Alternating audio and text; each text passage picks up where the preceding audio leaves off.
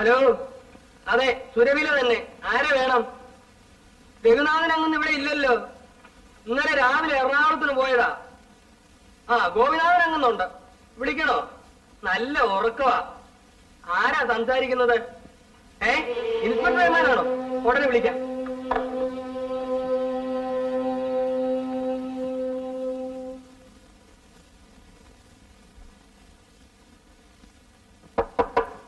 കൊച്ചങ്ങന്നേ, കൊച്ചങ്ങന്നേ, കൊച്ചങ്ങന്നേ, കൊച്ചങ്ങന്നേ, വരുന്നു.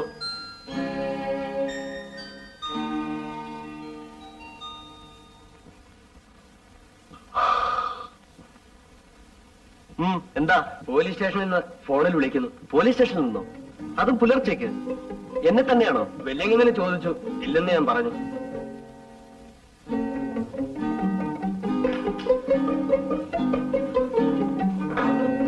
Hello, Gopinath here. Mister Gopinath, ഈ അസമയത്ത് വിളിച്ച് ബുദ്ധിമുട്ടിക്കുന്നത് ക്ഷമിക്കണം. നിങ്ങൾ ഉടൻ പുറപ്പെട്ടു വരണം. എറണാകുളം റോഡിൽ 10-ാം മൈലിലൊരു പഴയ കെട്ടിടമുണ്ടല്ലോ. ആ സ്ഥലം എസ് ഐ അവിടെ ഉണ്ടായിരിക്കും. ആവശ്യം അവിടെ വരുമ്പോൾ മനസ്സിലാകും.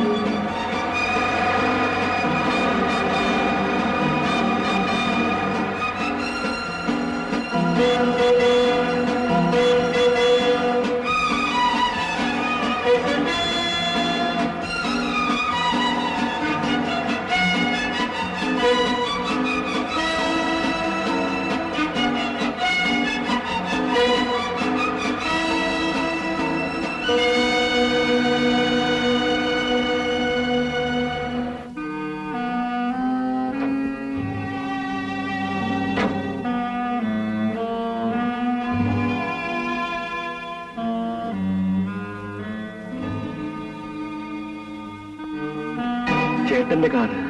വരൂ.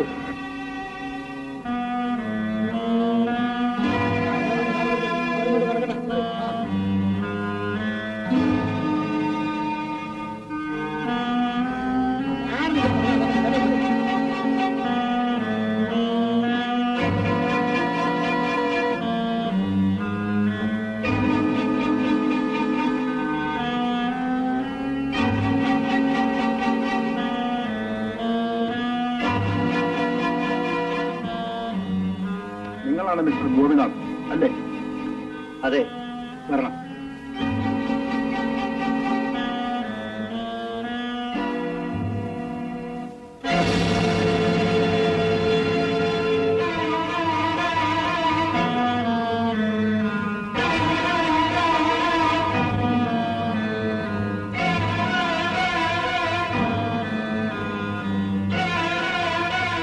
അല്ല, ഇതെന്റെ ചേട്ടനല്ല. എന്റെ ചേട്ടൻ ഇങ്ങനെ ഒരു ഗതി നേരിട്ടില്ല.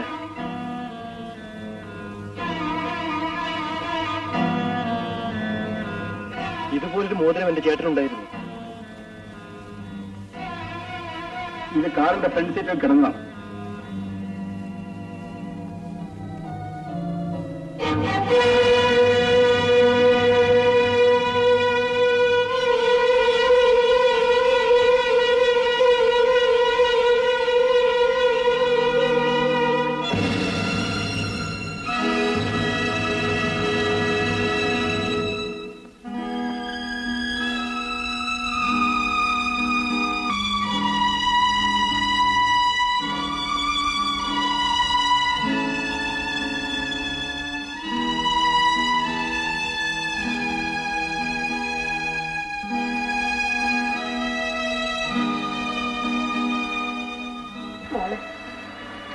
കിടത്തം കൊണ്ടും കണ്ണീരുകൊണ്ട് നോക്കിയ കാര്യമില്ല. ഇനി ഞാൻ രാത്രി ഇവിടുന്ന് കളിച്ച് തിരിച്ചുകൊണ്ട് ഇറങ്ങിപ്പോയതാണത്. അതിന്റെ മനം ഇതായിരിക്കുമെന്ന് ആരെങ്കിലും അറിഞ്ഞോ? കാർത്യായനി, നീ അവളെ ആശ്വസിപ്പിക്കാൻ വേണ്ടിയാണോ ഇതൊക്കെ പറയുന്നത്? ഇത്തരം സന്ദർഭങ്ങളിൽ കുറച്ച് കരയുന്നതും കരയിപ്പിക്കുന്നതും നല്ലതാണ്. ഞാൻ അവിടെ വരുന്ന് പോയിട്ട് വരട്ടെ.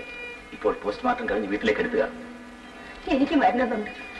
ഇവിടെ ഇവിടെ ഇങ്ങനെ ഇട്ടോണ്ട് വേണ്ട, ഞാൻ മാത്രം പോയാൽ മതി. അച്ഛാ, ഞാനും വരാം. എനിക്കും കാണണം. വേണ്ട മോളെ, നിനക്ക് ആ കാഴ്ച കാണാൻ കഴിയുകയില്ല. എനിക്ക് കാണണം. ഞാൻ കാണും. ആ മുഖത്ത് നോക്കാൻ നിന്റെ അച്ഛന് പോലും കരുത്തുണ്ടായില്ല. പിന്നല്ലേ നിനക്ക്? മാത്രമല്ല, നിങ്ങൾ തമ്മിലുള്ള വിവാഹം നിശ്ചയിച്ചിട്ടേ ഉള്ളൂ. നീ അവിടെ ചെന്ന് നിയന്ത്രണം വിട്ട് വല്ലതും കാണിച്ചാൽ നാട്ടുകാർക്ക് അത് മതിയാകും. നീ പറയുന്നതൊന്ന് മനസ്സിലാക്കും. ശരിയാ മോളെ അച്ഛൻ പറയുന്നത്. എന്നാൽ അച്ഛൻ പോയിക്കൊള്ളു. അങ്ങോട്ടെന്നല്ല, എങ്ങോട്ട് പോകാനും എനിക്കിപ്പോ വഴിയറിയാം.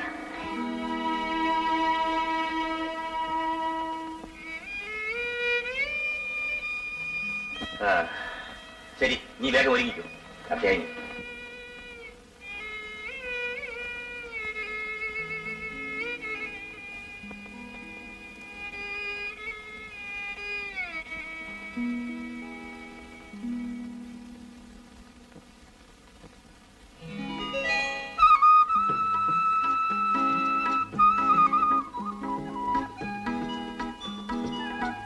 നിന്റെ കണ്ണുകൾ എന്നോട് പലതും ചോദിക്കുന്നു.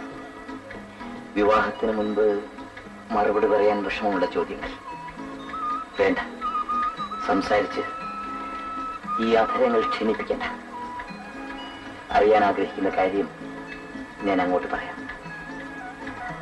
അടുത്ത ശുഭമുഹൂർത്തത്തിന്റെ ആദ്യത്തെ നിമിഷത്തിൽ ഈ കഴുത്തിൽ ഞാൻ താലി കെട്ടും.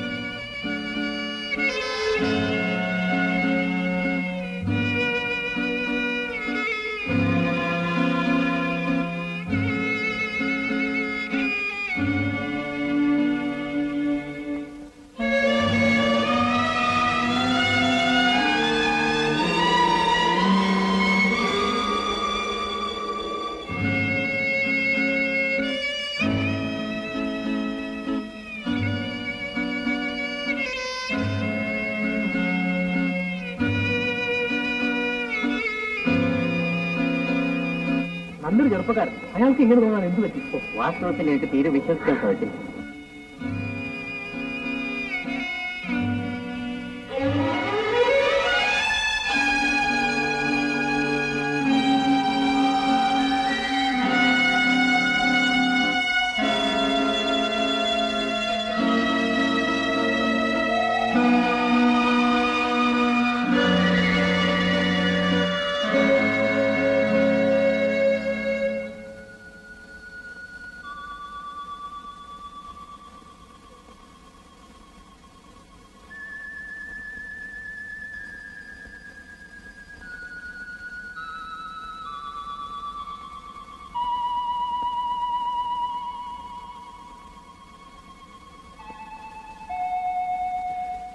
ഈശ്വരൻ പോലും ഇത് വിചാരിച്ചു കാണില്ല. ഇങ്ങനെ ഒരു കടുങ്കൈ കാണിക്കാൻ ഇവിടെ എന്ത് കാരണമുണ്ടായെന്നാ എനിക്ക് മനസ്സിലാവാത്തത്. ആർക്കും അറിയാൻ പാലാത്ത അത് തന്നെയാണ് കുട്ടപ്പ. ഇവിടെ വല്ലതിനും ഒരു കുറവുണ്ടായിരുന്നു. സുമതിക്കുഞ്ഞിനെ അങ്ങോട്ടും രഘുക്കുഞ്ഞിനെ ഇങ്ങോട്ടും ഇഷ്ടവുമായിരുന്നു. ആർക്കും ഒരു എതിർപ്പും ഉണ്ടായിരുന്നില്ല. ആ കുഞ്ഞിന്റെ സ്ഥിതിയാ എടുക്കാനും വെക്കാനും ഇല്ലാത്തത്. കുട്ടപ്പൻ ചേട്ടാ, ഞങ്ങളൊരമ്മയ്ക്ക് പിറന്നവരല്ലെന്നുള്ളത് ശരിയാണ്. എന്നാലും ഞാൻ ഒരിക്കലും അങ്ങനെ ചിന്തിച്ചിട്ടില്ല. അങ്ങനെ ചിന്തിക്കാൻ അച്ഛനൊട്ട് വഴി വെച്ചിട്ടുമില്ല. പക്ഷെ ഇക്കാര്യത്തിൽ ഇപ്പോൾ നാട്ടുകാർ എന്നെയാ കുറ്റം പറയുന്നത്. പലപ്പോഴും ചേട്ടൻ അനാവശ്യമായി പണം ധൂർത്തടിക്കുന്ന കാണുമ്പോ ഞാൻ അല്പം ഉച്ചത്തിൽ സംസാരിച്ചു പോയിട്ടുണ്ട്. ചേട്ടാനുജന്മാര് തമ്മിലാകുമ്പോ അതൊക്കെ കാണും. പിന്നെ വലുതും പറയണമെന്നുള്ളവര് അത് പറയുകയും ചെയ്യും. ശരിയാണ്. ആരെന്ത് പറഞ്ഞാലും അത് കേട്ടോണ്ടിരിക്കാനുള്ള ന്യായമേ എനിക്കുന്നുള്ളൂ. കാര്യം കേട്ടപ്പോഴേ എനിക്കൊരു സംശയമുള്ളത് ഞാൻ പറയട്ടെ. ഇതിന്റെ പിന്നെ വല്ല രഹസ്യം ഉണ്ടെങ്കിൽ ആ സുമതി കുഞ്ഞ് അറിയാതിരിക്കില്ല. ഞാൻ പറഞ്ഞത് വിട്ടിട്ടായോ?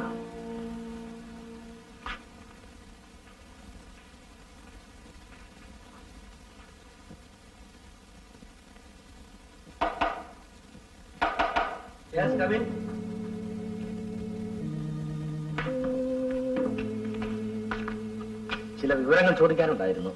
ഇരിക്കണം. മിസ്റ്റർ രഘുനാഥന് ശത്രുക്കളായ ആരെങ്കിലും ഉണ്ടായിരുന്നോ? എന്റെ അറിവിൽ അങ്ങനെ ആരെങ്കിലും ഉണ്ടെന്ന് തോന്നുന്നില്ല. മിസ്റ്റർ ഗോപിനാഥ്, സാഹചര്യവും പോസ്റ്റ്മോർട്ടം റിപ്പോർട്ടും വെച്ച് നോക്കുമ്പോൾ ഇതൊരു ആത്മഹത്യയാകാൻ ഇടയില്ല എന്നാണ് ഞങ്ങൾക്ക് തോന്നുന്നത്. എന്ത്? നിങ്ങളുടെ ചേട്ടൻ കൊല ചെയ്യപ്പെട്ടിരിക്കുന്നു. അപ്പോൾ ചേട്ടന്റെ കയ്യക്ഷരത്തിലുള്ള ആ എഴുത്തോ? അതൊരു പ്രശ്നമാണ്. എന്നാലും ഇതൊരു ആത്മഹത്യയാകാൻ ഇടയില്ല. അങ്ങനെ സംശയിക്കാൻ കാരണം? രഘുനാഥന്റെ തലയോട് പൊട്ടിയിട്ടുണ്ട്. അടിച്ചതോ ഇടിച്ചതോ ആകാം എന്നാണ് പറയുന്നത്. കത്തെഴുതിയ ന്യായം എന്തു തന്നെ ആയാലും രഘുനാഥനെ പോലെ ഒരാൾ ഇത്രയ്ക്ക് ഭീകരമായൊരു മാർഗം ആത്മഹത്യ ചെയ്യാൻ സ്വീകരിച്ചു എന്നുള്ളത് സംശയകരമാണ്. സംഭവ സ്ഥലത്ത് ഒന്നിലധികം കാലടികൾ കാണുന്നു എന്നത് മറ്റൊരു കാരണമാണ്. കാറിൽ ഉണ്ടായിരുന്നുവെന്ന് പറയപ്പെടുന്ന പണവും കാണുന്നില്ലെന്നത് വല്ല കള്ളസംഘവും ഇതിന്റെ പിന്നിൽ ഉണ്ടാവാൻ ഇടയുണ്ടെന്നും ചിന്തിപ്പിക്കുന്നു. ഇൻസ്പെക്ടർ, ഇത് സത്യമാണെങ്കിൽ ആരായിരുന്നാലും ആ കൊലയാളിയെ കണ്ടുപിടിക്കണം. അതിനുവേണ്ടി എത്ര പണം വേണമെങ്കിലും ഞാൻ ചെലവാക്കാൻ ഒരുക്കമാണ്.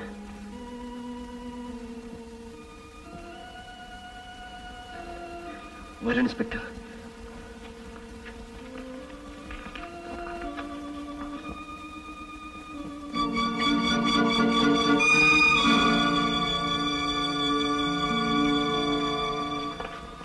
ഇൻസ്പെക്ടർ, എന്റെ ചേട്ടനെ പറ്റി ചിലതെല്ലാം പറയാനുള്ളത് കൊണ്ടാണ് ഞാൻ ഇങ്ങോട്ട് വിളിച്ചത്. പറയൂ. കുറ്റവാളികളെ അന്വേഷിക്കാൻ ഉപകരിക്കുമെങ്കിൽ ഉപയോഗിക്കാം. എന്റെ ചേട്ടനെ പറ്റി എനിക്ക് നല്ലതേ പറയാനുള്ളൂ. പക്ഷെ ആവശ്യം വന്നതുകൊണ്ടാണ് ഞാനിതൊക്കെ പറയുന്നത്.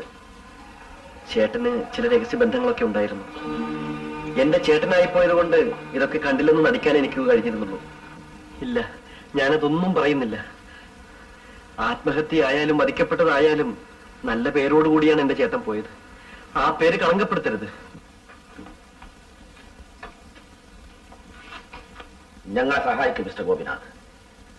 മരിച്ചവർക്ക് മാപ്പ് കൊടുക്കുന്നവരാണ് നമ്മുടെ നാട്ടുകാർ. പക്ഷേ ചേട്ടന്റെ സൽപ്പേരിനെ ചൊല്ലി കുറ്റവാളിക്ക് മാപ്പ് കൊടുത്തുകൂടാ. പറയൂ. പറയോ?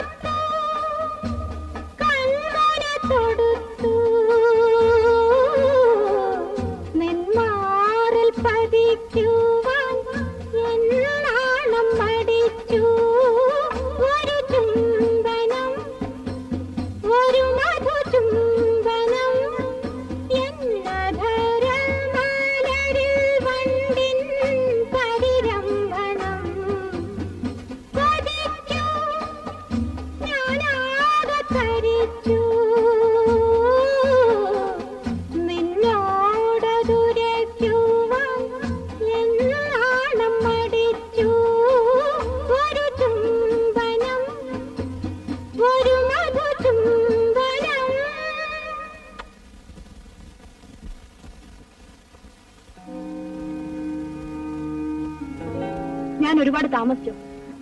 എന്നോട് എന്തെങ്കിലും ചോദിക്കാനുണ്ടോ? മിസ്റ്റർ രഘുനാഥിനെ അറിയാമോ?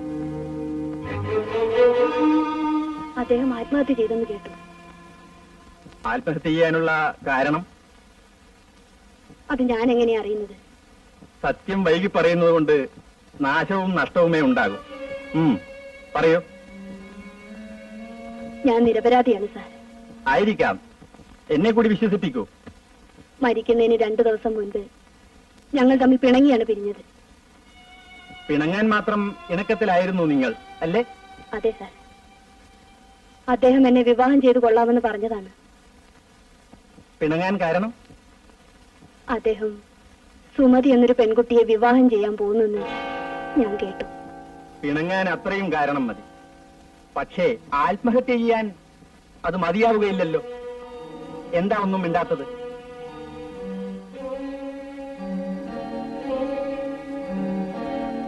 നിന്നോട് കാണിച്ച നന്ദികേടിന് നിനക്കോ നിന്റെ ആൾക്കാർക്കോ രഘുനാഥിനെ വേണമെങ്കിൽ കൊല്ലാം, അല്ലേ? എവിടെ നിന്റെ ചേട്ടൻ? കുറച്ചു ദിവസങ്ങളായി ഞാൻ കണ്ടിട്ടില്ല. അന്വേഷിച്ചില്ലേ? ഇല്ല. കാരണം? എന്റെ ചേട്ടൻ അങ്ങനെയാണ്. എവിടെ പോകുന്നുവെന്ന് പറയാറില്ല. എവിടുന്ന് വരുന്നുവെന്ന് ഞാൻ തിരക്കാറുമില്ല. കാശിന് ആവശ്യമുള്ളപ്പോൾ എന്റെ അടുത്ത് വരും, വാങ്ങിക്കും, തിരിച്ചു പോകും. ഓഹോ. രഘുവും നീയും തമ്മിലുള്ള ബന്ധത്തെ പറ്റി അയാൾക്കറിയാമല്ലോ? അറിയാം. അപ്പോൾ നിന്നെ വഞ്ചിച്ചവനോട് അയാൾ പ്രതികാരം ചെയ്തിരിക്കാമല്ലോ? ഇല്ല. എന്ന് നിനക്കെങ്ങനെ അറിയാം? രഘുവിനെ എന്റെ ചേട്ടൻ ഒരിക്കലും ഇഷ്ടപ്പെട്ടിരുന്നില്ല. രഘുനാഥിന്റെ കല്യാണക്കാര്യം അറിഞ്ഞപ്പോൾ എന്തായിരുന്നു നിന്റെ ചേട്ടന്റെ പ്രതികരണം? തൊല്ല ഒഴിഞ്ഞു എന്ന് പറഞ്ഞു.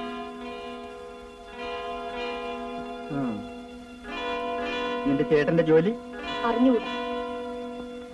സ്വന്തം കാമുകനെയും നിന്റെ ചേട്ടനെയും പറ്റി നിനക്ക് അറിഞ്ഞുകൂടാത്ത ചില കാര്യങ്ങളാണ് എനിക്കറിയേണ്ടത്. അത് അന്വേഷിച്ചറിഞ്ഞിട്ട് ഞാൻ വീണ്ടും വന്ന് കാണാം.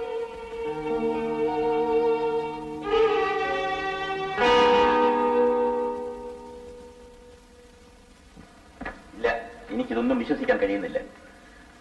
ചേട്ടനുമായി അവൾക്ക് ബന്ധമുണ്ടായിരുന്നുവെന്ന് അവൾ ഇൻസ്പെക്ടറോട് സമ്മതിച്ചു കഴിഞ്ഞു.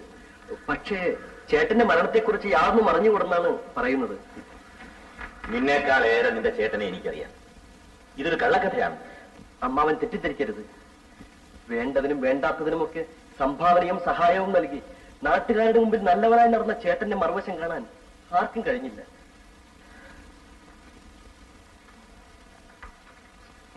ഈ കേസിനൊരു തുമ്പുണ്ടാവുകയാണെങ്കിൽ നാം മാത്രമല്ല അമ്മവ, ഈ നാട്ടുകാർ കൂടെ അമ്പരക്കും. സുമതി കേൾക്ക്, ഇതൊന്നും പറയരുത്. രഘുവിനെ അവൾ അത്രയേറെ വിശ്വസിച്ചിരിക്കുകയാണ്. അവനെ കൊന്നിരിക്കുകയാണെന്നുള്ള കാര്യം പോലും ഞങ്ങൾ അവളെ അറിയിച്ചിട്ടില്ല. നല്ല കാലത്തിന് അവളിപ്പോൾ പത്രം നോക്കാനോ വായിക്കാനോ നിൽക്കാറില്ല. ഞാൻ സുമതി ഒന്ന് കണ്ടിട്ട് വരാം.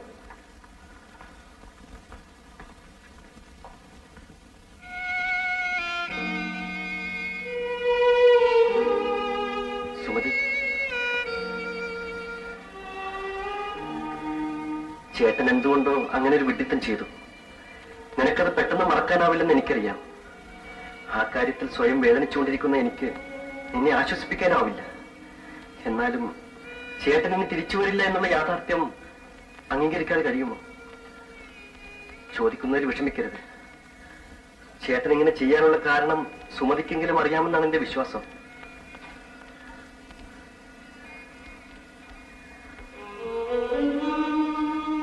പറയൂ, നീയാണതിന് കാരണമെന്ന് പറയാൻ മാത്രം ഞാനത്ര വിഡ്ഢിയല്ല. ഗോപിച്ചേട്ടാ, എന്നോട് സംസാരിക്കാതിരിക്കൂ. എന്നോടൊന്നും ചോദിക്കണ്ട.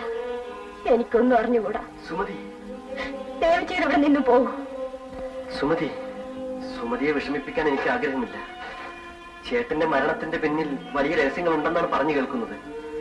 ഉണ്ടെങ്കിൽ അത് തെളിയിക്കാൻ സുമതിയുടെ സഹായം ആവശ്യമായി വരും. ഞാൻ പോകുന്നു.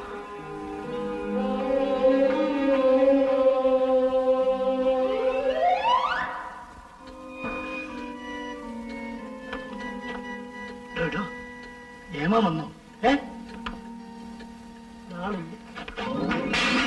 Good morning sir.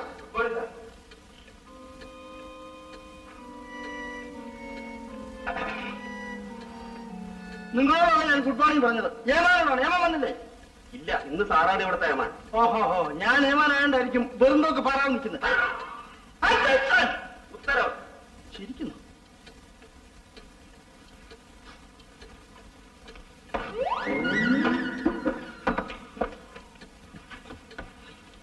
ഇത് ഏമാന്റെ കസേരയാണ്.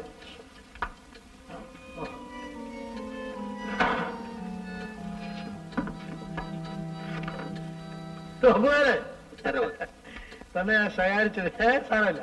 ആ കളവ് കേസിലെ പ്രതിയുണ്ടല്ലോ, എന്തോ അവളുടെ പേര്? ലാവോ നിഴലോ വാവോ അമ്പിളി? എന്ത് കുന്തമെങ്കിലും ആട്ടെ, അവള് സമ്മതിക്കുന്ന ലക്ഷണമില്ലല്ലേ? ഒരു രക്ഷയുമില്ല സാറേ. ഈ പീറ കേസെങ്കിലും നമ്മൾ തെളിയിച്ചില്ലെങ്കിൽ ആ രഘുനാഥന്റെ കേസുണ്ടല്ലോ, അതിന്റെ കത്തി തുടിക്കലേ മാറ്റി.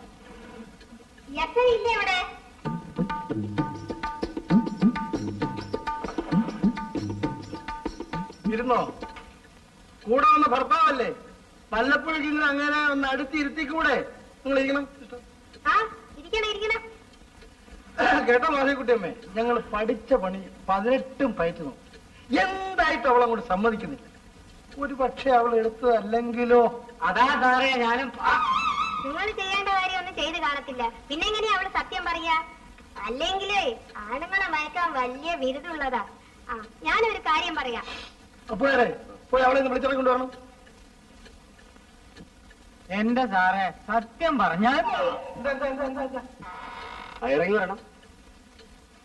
സത്യം അവള് പറഞ്ഞോളൂ, അതിനാ അവളെ കൊണ്ടുവന്നിരിക്കുന്നത്. അമ്പിളി അമ്പിളി ഇവിടെ വല്ല അമാവാസി എന്നാ മറ്റേ വിളിക്കുന്നത്. പിന്നെ കൊച്ചിന് ഭാര്യ എടുക്കുമ്പോഴൊന്നും ചോദിച്ചാൽ അവള് സത്യം പറയത്തില്ല. കുഞ്ഞെ സത്യം പറയണം. നീ ആ മാല എടുത്തോ? അയ്യോ കഷ്ടം, അവള് കരയുന്നുണ്ടല്ലേ മാധവിക്കുട്ടിയമ്മേ. അവൾ എടുത്തിരിക്കില്ല കേട്ടോ. ഇല്ലെന്നേ, അവൾ എടുത്തിട്ടില്ല. നിങ്ങൾ എന്ത് വിവരക്കാരാ പറയുന്നേ മനുഷ്യ? അപ്പോഴേ ഇതുപോലെ കേസിനെ പറ്റി ഞാൻ പറയാം. ആ ഭാഗ്യമ്മയുടെ കേസ് ഉണ്ടായി, അതിപ്പോ വാദി പ്രതിയായിരിക്കുന്നു. ആവണമല്ലോ. ഇലക്ഷൻ തോക്കുമെന്നറിഞ്ഞപ്പോൾ കൽപ്പിച്ചു കൂട്ടിയ ഒരു ഗർഭിണിയെ അയാൾ വീട്ടുപടിക്കലിരുത്തി അയാളെ ചീത്തയാക്കിയിട്ട് ഞങ്ങൾക്ക് ജയിക്കാൻ. എന്നിട്ട് എന്ത് ഫലം? നമ്മുടെ ഏമാൻ അവളെ മുറ പോലെ അങ്ങ് ചോദിച്ചപ്പോ മുറ പോലെ അങ്ങ് ചോദിച്ചപ്പോ അവള് കിളി പോലെ അങ്ങ് പറഞ്ഞു, ഒന്ന് ഏമാന്നെ എനിക്ക് ഗർഭമില്ല, ഞാൻ മച്ചിയാണ്, ആ ഭാർഗവം പിള്ള പണം തന്ന് എന്നെ കൊണ്ട് പറയിപ്പിച്ചതാണ് എന്ന്. എന്നിട്ട് എന്തുണ്ടായി?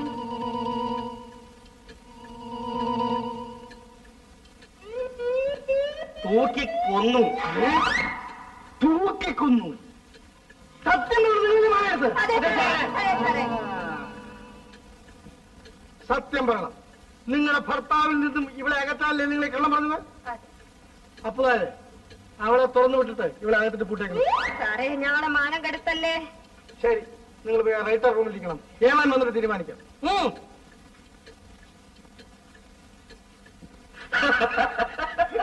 എന്താ പേരിച്ചിരിക്കുന്നത്?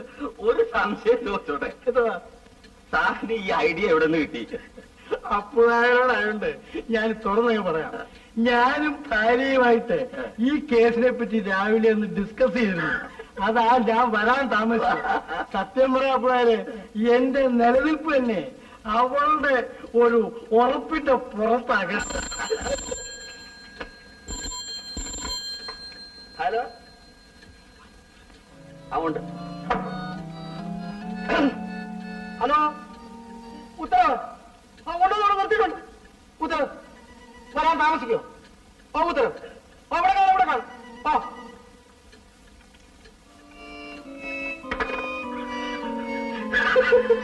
എന്താ പറയുന്നത്? ഇതാരാ ഈ കുഷിയില്ലാത്ത ഈ പശ കോരി ഒഴിച്ചത്? പറഞ്ഞത്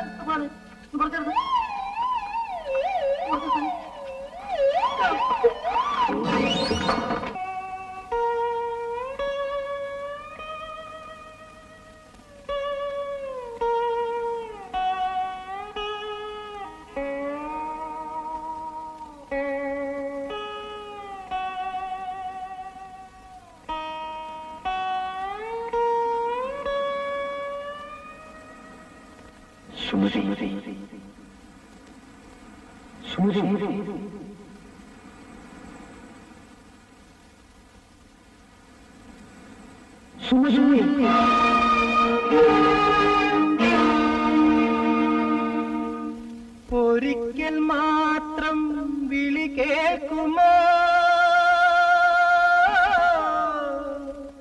ഒരു ഗദ്ഗദമായി ഒരു പാഴ്സ്വരമായി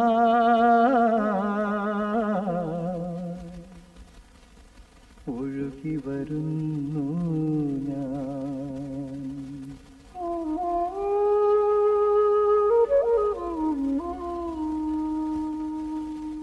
ഒരിക്കൽ മാത്രം വിളി കേൾക്കുമോ ഗദ്ഗദമായൊരു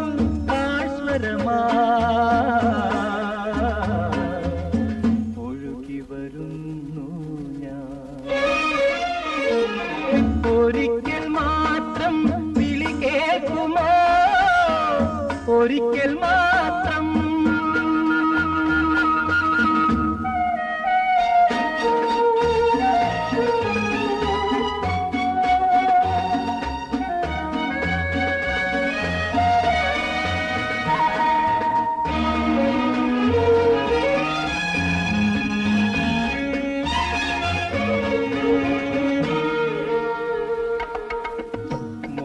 മരീചിക തേടിയലഞ്ഞു ശോകത്തിൻ മരുഭൂവിൽ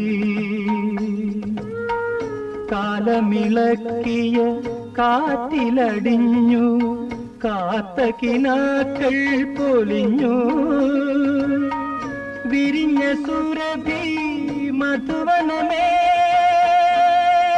നീ മറന്നു പോയോ എന്നെ മറന്നു പോയോ. ഒരിക്കൽ മാത്രം വിളി കേൾക്കുമോ ഒരിക്കൽ മാത്രം.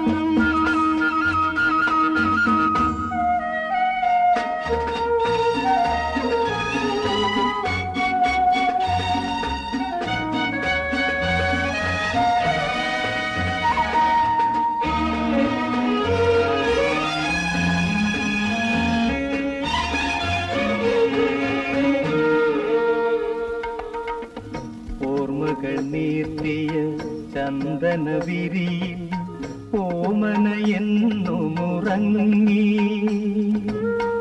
എൻ വേദനകൾ ഗാഥകളായി നിൻ പൊന്നിളം മേനി തലോടി കനിഞ്ഞു നൽകിയ ഹൃദയവുമായി നീ അകന്നു പോയോ എന്നെ വെടിഞ്ഞു പോയോ. ഒരിക്കൽ മാത്രം വിളി കേൾക്കുമോ ഗദ്ഗദമായൊരു പാഴ്സ്വരമായി ഒഴുകി വരുന്നു ഞാൻ. ഒരിക്കൽ മാത്രം വിളി കേൾക്കുമോ ഒരിക്കൽ മാത്രം.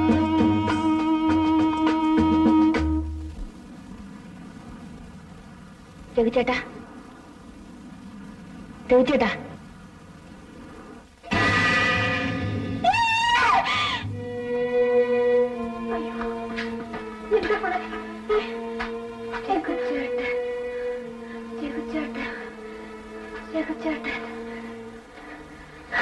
അയ്യോ ഒന്ന് ഡോക്ടറെ വിളിക്കൂ.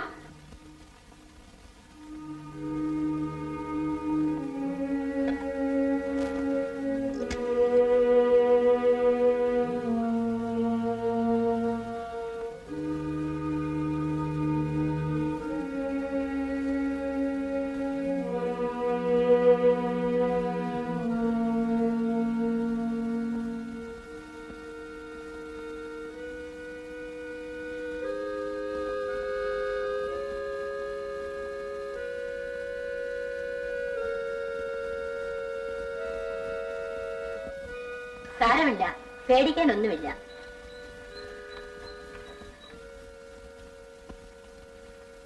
മിസ്റ്റർ മേനോൻ, മകളുടെ ശാരീരികമായ അസ്വസ്ഥത്തെ കുറിച്ച് ഉത്കണ്ഠയ്ക്ക് അവകാശമില്ല.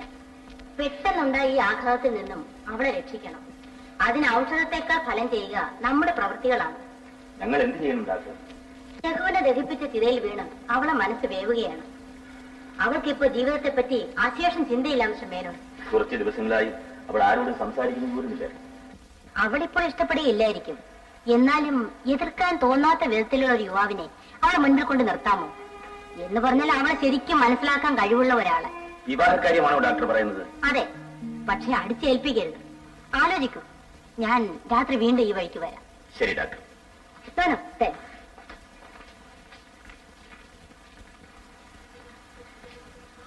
ഡോക്ടർ എന്ത് പറഞ്ഞു? പറ്റിയ ഒരാൾക്ക് അവളെ ഉടനെ വിവാഹം ചെയ്തു കൊടുക്കാൻ. അവൾ അതിന് സമ്മതിക്കുമോ? ആരായാലും അവൾക്കത് ഇഷ്ടമാവണ്ടേ? അവളുടെ ഇഷ്ടം മാത്രമല്ല ഇവിടെ പ്രധാനം, അവളെ ഇഷ്ടപ്പെടുന്ന ഒരാളിനെ കിട്ടുന്നതാണ്. രഘുവിന്റെ പേര് ചേർത്ത് നിന്റെ മോളെ ഈ നാട്ടുകാർ മുദ്രകുത്തി വിട്ടതല്ലേ? അത് നമുക്ക് പെട്ടെന്ന് മായ്ച്ചു കളയാൻ പറ്റുമോ? അപ്പൊ പിന്നെ എന്താ ചെയ്യാ? കാര്യം ഞാൻ ഏറ്റു. ദൈവം എല്ലായ്പ്പോഴും എല്ലാ വാതിലുകളും അടച്ചിടാറില്ല. നീ അവളുടെ അടുത്തേക്ക് ചെല്ല.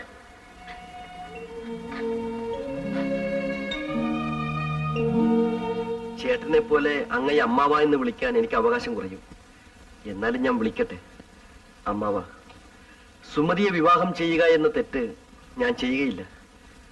ചേട്ടൻ ജീവിച്ചിരിപ്പുണ്ടെങ്കിൽ അതൊരു തെറ്റാണെന്ന് പറയാം. എന്നാലും സുമതി ചേട്ടന് മനസ്സ് കൊടുത്തവളാണ്. അതിന്റെ പേരിൽ സുമതിയെ തലമുട്ടയടിപ്പിച്ച് വീട്ടിലിരുത്തണമെന്നാണോ ഗോപി പറയുന്നത്? അങ്ങനെ ഞാൻ പറഞ്ഞില്ല. സുമതിക്ക് വേണ്ടത് അവളെ ഈ അവസ്ഥയിൽ മനസ്സിലാക്കാൻ കഴിയുന്ന ഒരു പുരുഷനെയാണ്. രക്തത്തിന്റെ ഗ്രൂപ്പ് നോക്കാൻ പോകണ്ട.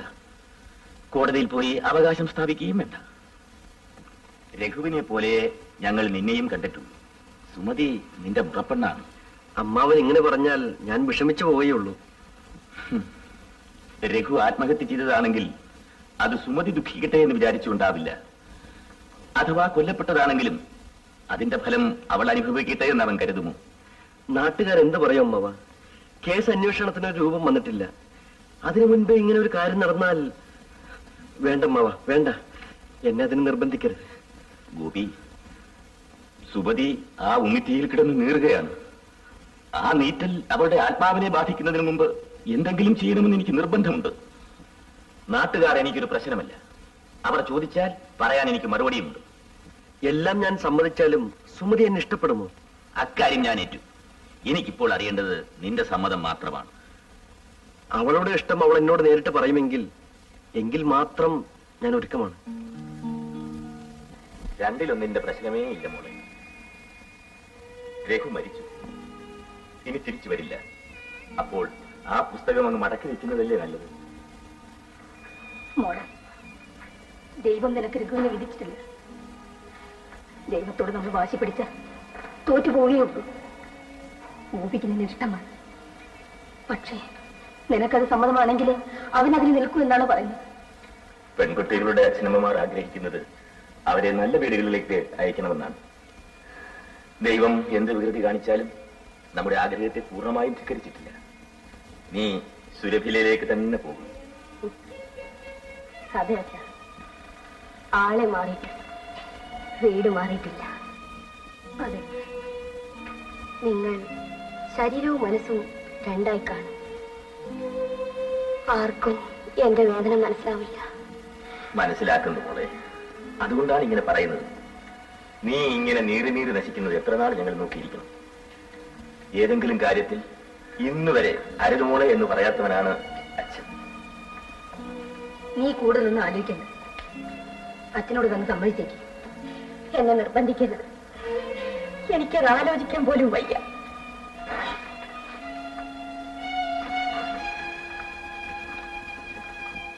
മോളെ, നിന്നെ വേദനിപ്പിക്കണമെന്ന് ഞങ്ങൾക്ക് വിചാരം ഉണ്ടായിട്ടാണോ? കാർത്യായനി, നീ അവളോട് പറഞ്ഞേക്ക്. ഞാൻ ഈ വിവാഹം തീരുമാനിക്കാനും നടത്താനും പോവുകയാണ്. അച്ഛാ,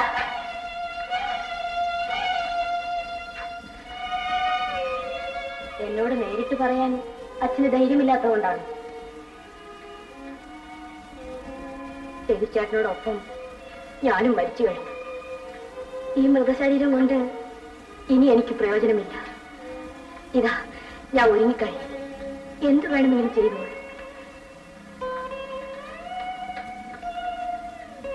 അമ്മേ, ഗോവിച്ചേട്ടനോട് വരാൻ പറയൂ. എന്റെ സമ്മതം ഞാൻ അറിയിക്കാം.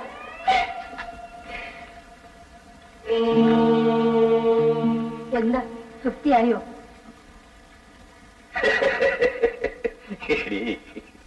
നിന്റെ മോൾ അങ്ങനെ പറഞ്ഞില്ലെങ്കിലേ എനിക്ക് അത്ഭുതമുള്ളൂ. ഞാൻ പെട്ടെന്ന് ചത്തെന്ന് വെച്ചു. അപ്പോൾ നീ പറയുമോ, നന്നായി, ഇപ്പോഴെങ്കിലും മനുഷ്യന് സ്വസ്ഥമായി കഴിഞ്ഞുകൂടാമല്ലോ? നിങ്ങൾ എന്താണ് ഈ പറയുന്നത്? തമാശയാണോ ഭ്രാന്താണോ? നിന്റെ മോളെ കല്യാണം കഴിയുമ്പോ ഈ ദുഃഖവും വാശിയും ഒക്കെ മാറും എന്ന് മാത്രമേ ഞാൻ പറയാൻ അർത്ഥമുള്ളൂ. മനസ്സിലായോ?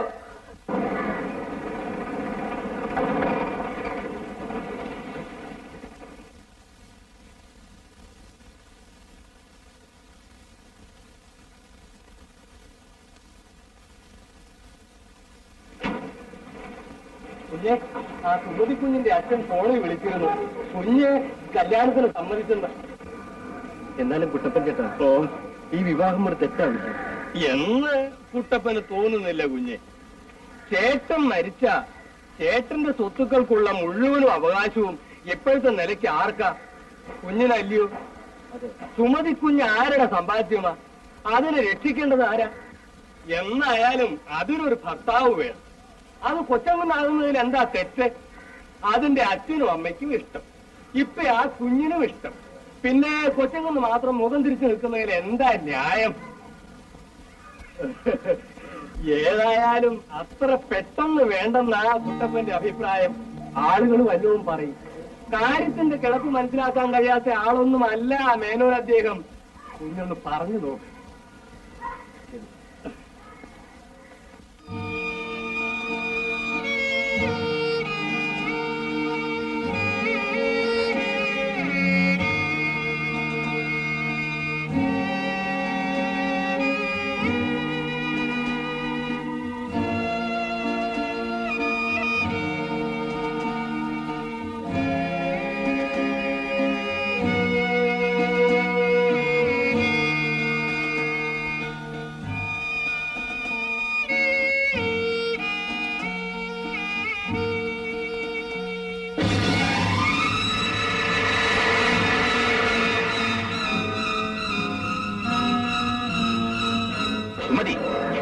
എനിക്ക് നശിച്ചു നിൽക്കാൻ സമയമായില്ലേ? കാർ റെഡിയായി താഴെ കിടപ്പുണ്ട്. വേഗം ചെല്ലു.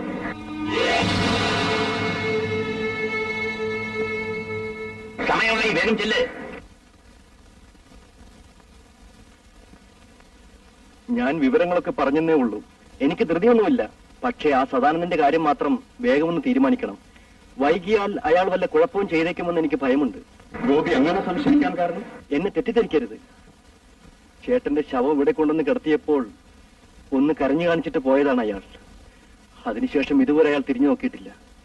ചേട്ടൻ കൊല ചെയ്യപ്പെട്ടതാണെന്ന് അറിഞ്ഞപ്പോൾ ആദ്യമായി എന്റെ മനസ്സിൽ തോന്നിയത് അയാളുടെ പേരാണ്. രേഖാമൂലമല്ലാത്ത സാമ്പത്തിക ബന്ധങ്ങൾ അവർ തമ്മിലുണ്ടാകാറുണ്ടോ? ചേട്ടന്റെ സ്വഭാവം വക്കീൽ സാറിന് അറിയാമല്ലോ. ഏത് കള്ളനെയും കണ്ണുമടച്ച് വിശ്വസിക്കും. ഈ സംശയം ഗോപി പോലീസുകാരെ ധരിപ്പിച്ചിട്ടുണ്ടോ? ഉണ്ട്. ശരി, ഗോപി അയാളെ ഒന്ന് കണ്ട് സംസാരിക്കും. അയാൾ വഴിക്ക് വരുന്നില്ലെങ്കിൽ മാത്രം ഞാൻ ഇടപെട്ടാൽ മതിയല്ലോ. സമാധാനമായിരിക്കണം. എന്നെ സംബന്ധിക്കുന്ന മറ്റൊരു പ്രധാന കാര്യം പറയാൻ ഞാൻ മറന്നുപോയി. ഞാൻ വിവാഹിതനാകാൻ പോകുന്നു. ഓഹോ, പെണ്ണ് സുമതി. അതെ, അവളുടെ അച്ഛൻ നിർബന്ധിക്കുന്നു. അവൾക്കും സമ്മതമാണെന്ന് പറയുന്നു. നല്ല കാര്യം. ചേട്ടൻ അവകാശപ്പെട്ടതെല്ലാം ഗോപിക്ക് സ്വന്തമാകാൻ പോകുന്നല്ലോ. കൺഗ്രാറ്റുലേഷൻസ്. Thank you.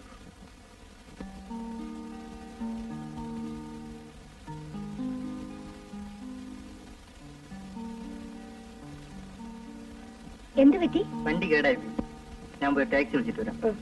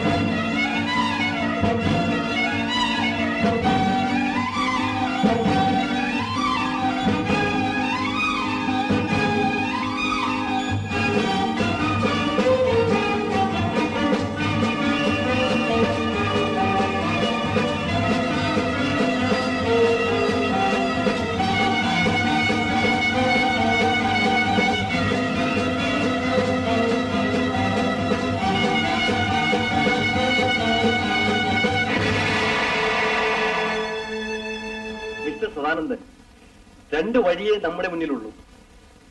ഒന്ന്, ചേട്ടന്റെ പാർട്ട്ണർഷിപ്പ് എന്റെ പേർക്ക് മാറ്റുക, അല്ലെങ്കിൽ ചേട്ടന്റെ ഷെയറിന്റെ വില നിശ്ചയിച്ച് ആ തുക എനിക്ക് തരിക. അതിൽ രണ്ടാമത്തെ വഴിയാണ് നല്ലതെന്ന് എനിക്ക് തോന്നുന്നു. ഗോപി എന്ത് പറയുന്നു? നിങ്ങൾ ചേട്ടനോട് രൂപ വല്ലതും വാങ്ങിച്ചിട്ടുണ്ടോ? ഞാനോ? രഘുവിന്റെ ഡയറിയിൽ അങ്ങനെ കുറിപ്പുണ്ടെന്ന് ഞാൻ കേട്ടു. സംഖ്യ 50,000. അതേപ്പറ്റി എന്ത് പറയുന്നു? വാങ്ങിയത് വാസ്തവമാണ്. പക്ഷേ സംഭവം നടക്കുന്ന 2 ആഴ്ചക്ക് മുമ്പ് ആ തുക ഞാൻ തിരിച്ചു കൊടുത്തിട്ടുണ്ട്. ഡയറിയിൽ അക്കാര്യം എഴുതാതിരുന്നത് എന്തുകൊണ്ടാണെന്ന് എനിക്ക് അറിഞ്ഞുകൂടാ. ഗോപി എന്നെ വിശ്വസിക്കും. സത്യമായും ആ തുക ഞാൻ കൊടുത്തിട്ടുണ്ട്. ആ ഒരൊറ്റ കാരണം കൊണ്ടാണ് പോലീസിനെ സംശയിക്കുന്നത്. ഞാൻ എന്ത് ചെയ്യാൻ കഴിയും? തെളിവൊന്നും എനിക്ക് തരാനില്ല.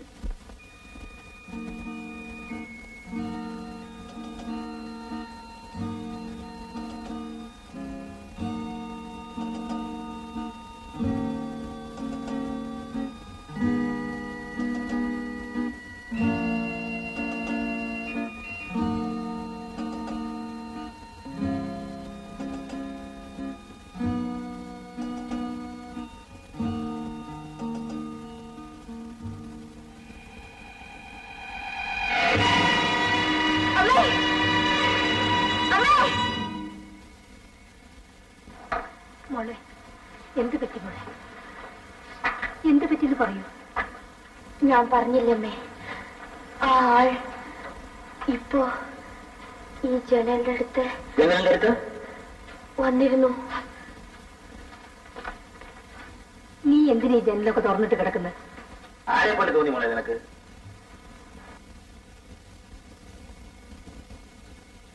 അമ്മേ, എന്താ മോളെ? എനിക്കൊരു സംശയം. ആ ആൾ രഘുചേട്ടനെ പോലെ തന്നെ ഇരിക്കുന്നു അമ്മേ. നിന്റെ തോന്നലായിരിക്കും. ഇവിടെ ആര് വരാനാ? അങ്ങനെ വന്നാൽ തന്നെ അത് രഘുവെന്ന് കഴിഞ്ഞാ. ഇവളിവിടെ തന്നെ കിടക്കണ്ട. മീനാക്ഷിയോട് ഇവിടെ വന്ന് കിടന്നോളാം പറ. വേണ്ടച്ചാ, എനിക്ക് പേടിയൊന്നുമില്ല.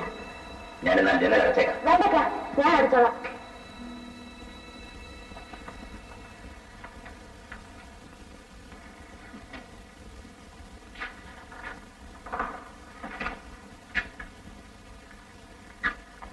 എനിക്കെന്തോ പേടിയാവുന്നു. വല്ല ഭ്രാന്തന്മാരും നിന്റെ മകളെ 1 2 തവണ നോക്കിയെന്ന് വിചാരിച്ച് അവൾ ഇത്രത്തോളം അത് തന്നെ വിചാരിച്ചുകൊണ്ടിരിക്കണമെന്നുണ്ടോ? രഘു തന്നെ വന്നെന്നാ അവള് പറയുന്നത്. രഘുവിനെ പോലിരിക്കുന്നെന്നാ അവൾ പറഞ്ഞത്. നിന്റെ മകളുടെ സ്വപ്നത്തിന്റെ പുറകെ നടക്കാൻ എന്നെ കൊണ്ടാവില്ല. നിനക്ക് അത്ര ഉത്കണ്ഠ ഉണ്ടെങ്കിൽ നീ അവിടെ കാവലിരുന്നു. ചൈത്രയാമിനി ചന്ദ്രികയാലൊരു ചിത്രനീരാളം വിരിച്ചു.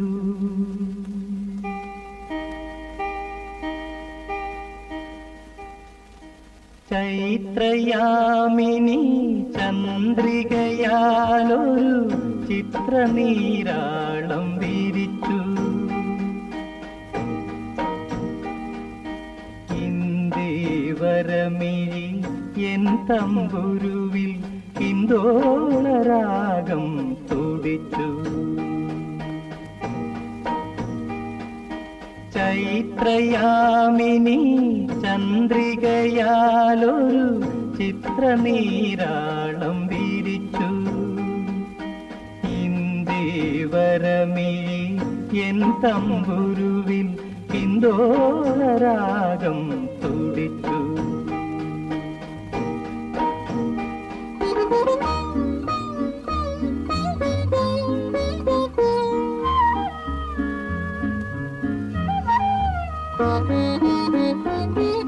സപ്തസ്വരങ്ങളാ കോരിത്തരിക്കുന്ന സപ്തതന്ത്രിയെ പോലെ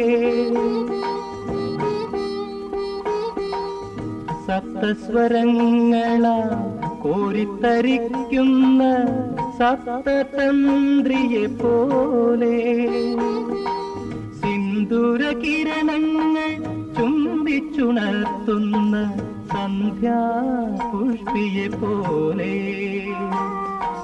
നീയുണർന്നു മുന്നിൽ നീ വിടർന്നു നാദമായി ഞാൻ നിന്നിൽ അലിഞ്ഞു ചേർന്നു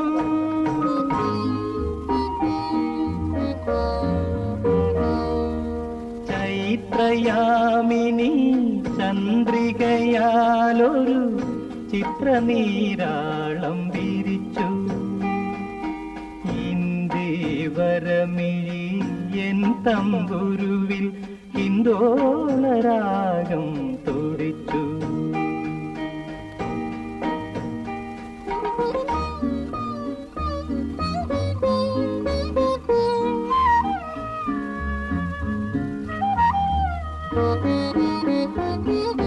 ഇന്ദ്രനീലാഭയിൽ മാനത്തു നീന്തുന്നു സാന്ദ്രമേഘരഥങ്ങൾ ഇന്ദ്രനീലാഭയിൽ മാനത്തു നീന്തുന്നു സാന്ദ്രമേഘരഥങ്ങൾ ശൃംഗാരദീപങ്ങൾ നിറമാല തീർക്കുന്നു നിന്നേത്ര ഗോപുര നടയിൽ നമുക്കുയരാം ഒന്നായി പുണർന്നൊഴുകാം മേഘങ്ങളായി വാനിൽ അലിഞ്ഞു ചേരാം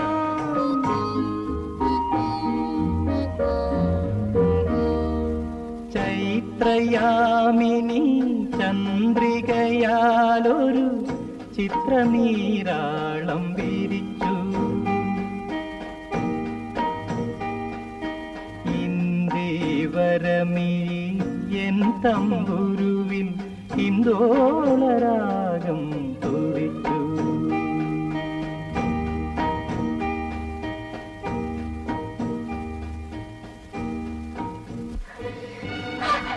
സുമതി, ഞാനാണ് നിന്റെ രഘുചേട്ടൻ.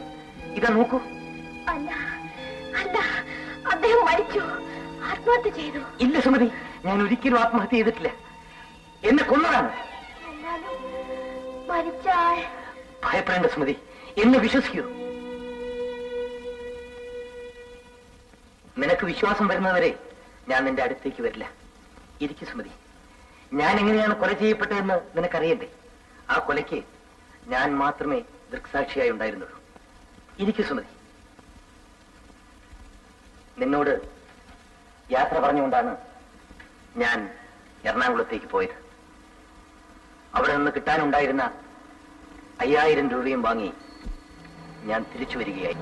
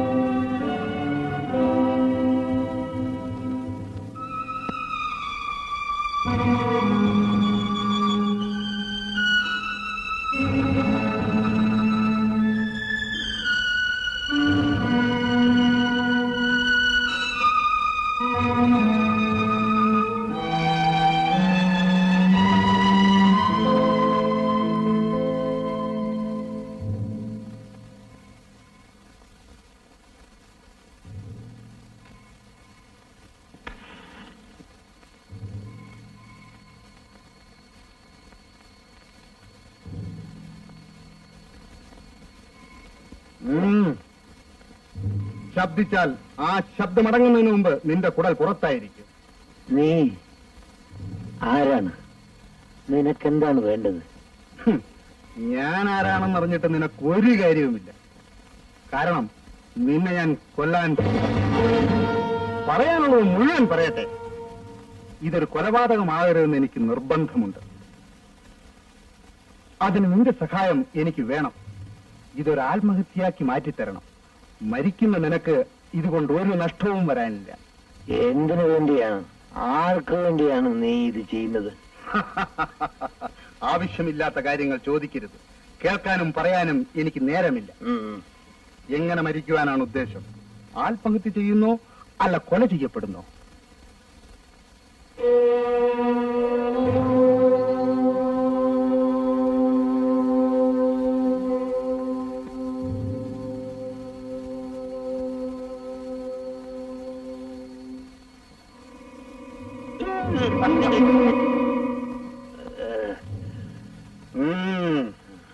ഇങ്ങനെ ഈ ഉടലാകെ വ്രണങ്ങൾ ഉണ്ടാക്കി നിന്നെ ഞാൻ കൊല്ലും. അതുകൊണ്ട് ആത്മഹത്യ ചെയ്യുന്നതാണ് നിനക്ക് നല്ലത്. എന്നാൽ വേദനിച്ച് പിടയാതെ മരിക്കാം. അതിന് ഞാനെന്ത് ചെയ്യണം? അങ്ങനെ ചോദിക്കുക. ഞാൻ ആത്മഹത്യ ചെയ്യുന്നുവെന്നും അതിനാരും കുറ്റക്കാരല്ലെന്നും എനിക്ക് എഴുതി ഒപ്പിട്ട് തരണം. എന്റെ ബ്രീഫ് കേസിൽ പേപ്പറും പേനയും ഉണ്ട്. ആഹാ,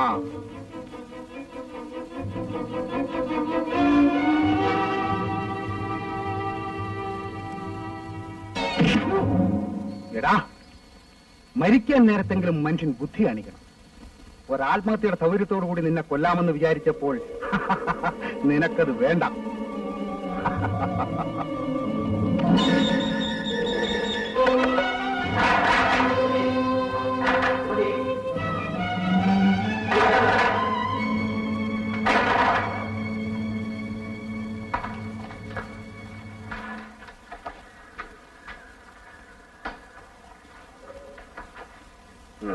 നീ ആരോടാണ് സംസാരിച്ചുകൊണ്ടിരുന്നത്?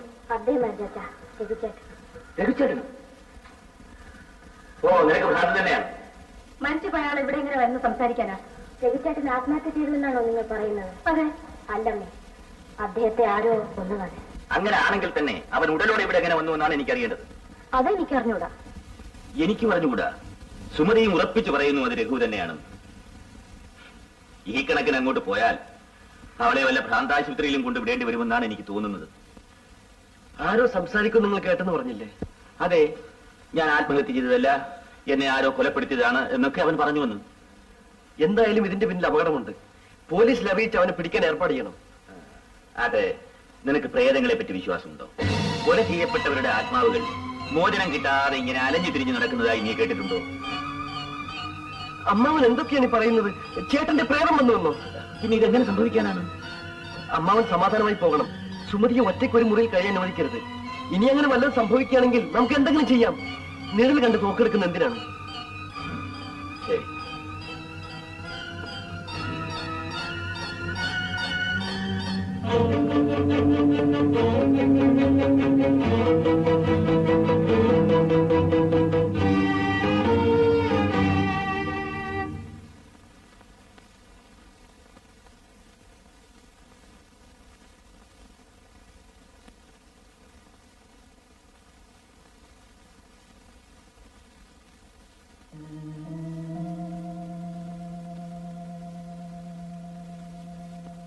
നിനക്ക് പ്രേതങ്ങളെ പറ്റി വിശ്വാസമുണ്ടോ?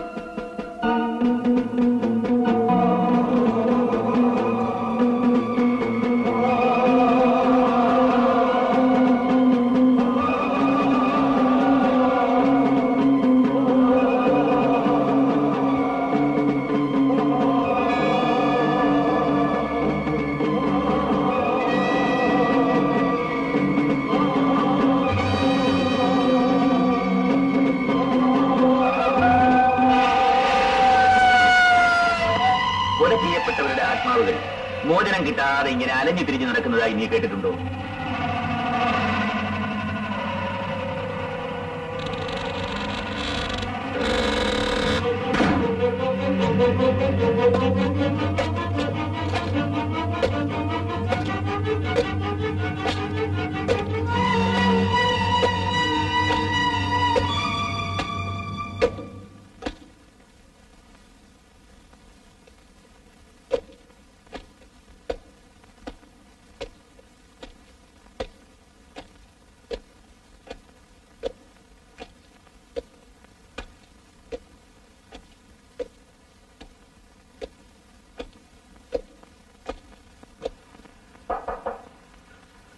ആരാ ആരാണ്?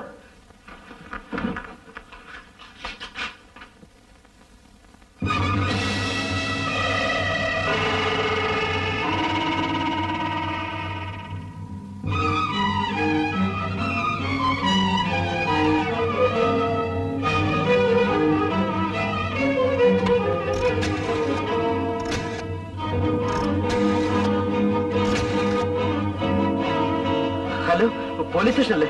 എസ് ഐ ഇല്ലേ അവിടെ? ഒന്ന് വേഗം കൊടുക്കൂ. ഇൻസ്പെക്ടർ അല്ലേ? ആ, സുരഭയിൽ നിന്നാണ് സംസാരിക്കുന്നത്. ഒന്ന് ഇങ്ങോട്ടൊന്ന് വരണം. ആ, ഇവിടെ വന്നിട്ട് പറയാം. സംസാരിക്കുന്നതാ രഘുനാഥ്. ആരാണെന്നാ പറഞ്ഞത്? രഘുനാഥോ? അദ്ദേഹം അതായത് പുറപ്പെട്ട് കഴിഞ്ഞു. നീ എന്റെ ചേട്ടനല്ല, കടന്നു പോകും പുറത്ത്. നിന്റെ കണ്ണുകൾക്ക് വല്ല കുഴപ്പമുണ്ടോ? ഇല്ല, എന്റെ ചേട്ടന്റെ പട്ടണയ്ക്ക് തീ കൊടുത്തത് ഈ കൈകളാണ്. ആ ശവം കത്തി ചാമ്പലാവുന്നത് കണ്ട കണ്ണുകളാണിത്. ഇയാൾ മാറത്തോടെ നടപ്പില്ല. പോകും പുറത്ത്. ഇതാ ഒരുത്തൻ ചേട്ടനാണെന്നും പറഞ്ഞ് കയറി വന്നിരിക്കുന്നു. കുട്ടപ്പ ചേട്ടനും പാർവമ്മയും അടുത്തേക്ക് വരൂ. ഭയപ്പെടണ്ട, എന്നെ നോക്കൂ, ഇത് ഞാനാണ്.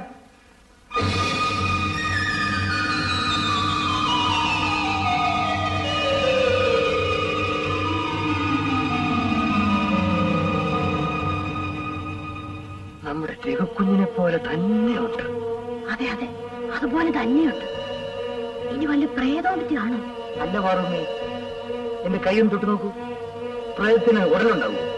കുട്ടപ്പനൊന്ന് തൊട്ട് നോക്ക്.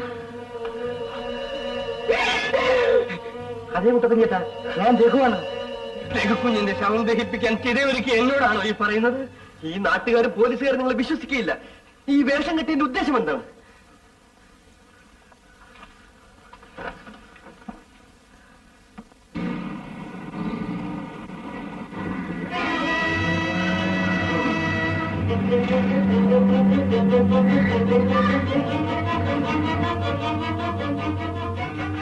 ഇൻസ്പെക്ടർ, ചോദിക്കാനും പറയാൻ നിൽക്കണ്ടേ?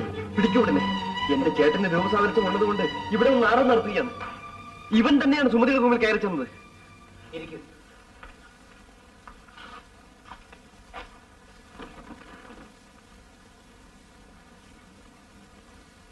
രഘു ഒരു കത്തെഴുതി വെച്ച് ആത്മഹത്യ ചെയ്തു. ഞാനോ? ആത്മഹത്യയോ? എന്ത് വിഡിത്തമാണ് ഈ പറയുന്നത്? പെട്രോൾ ഒഴിച്ചു വെന്തു മരിച്ച നിലയിലാണ് ശവം കണ്ടെത്തിയത്. എന്റെയോ? നിങ്ങളുടെ അല്ല, എന്റെ ചേട്ടന്റെ.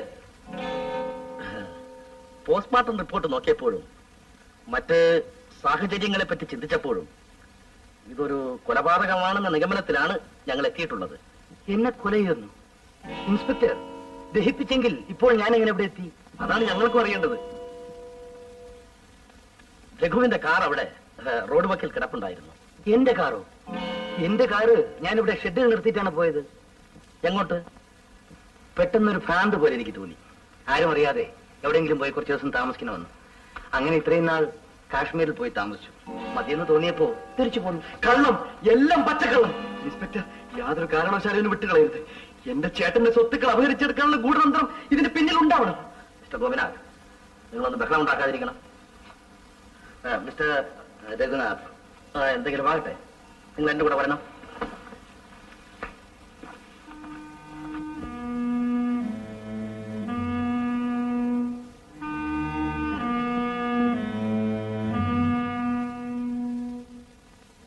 കുഞ്ഞെ, എന്തൊക്കെയാണിത്? പോലീസ് സ്റ്റേഷനിൽ എത്തിയാൽ ഇതെല്ലാം തെളിഞ്ഞുകൊള്ളും. എന്നാലും എന്നെയും പാർവമ്മയും കണ്ടപ്പോൾ ഒരു സംശയവും കൂടാതെ പേര് വിളിച്ചല്ലോ. അതെല്ലാം അന്വേഷിച്ച് പഠിച്ചിട്ടല്ല അവൻ ഇങ്ങോട്ട് വരുമോ? ശബ്ദം പോലും രഘുക്കുഞ്ഞിന്റെ പോലെ ഇരിക്കുന്നു. അതാ ഞാനും പറയുന്നത്.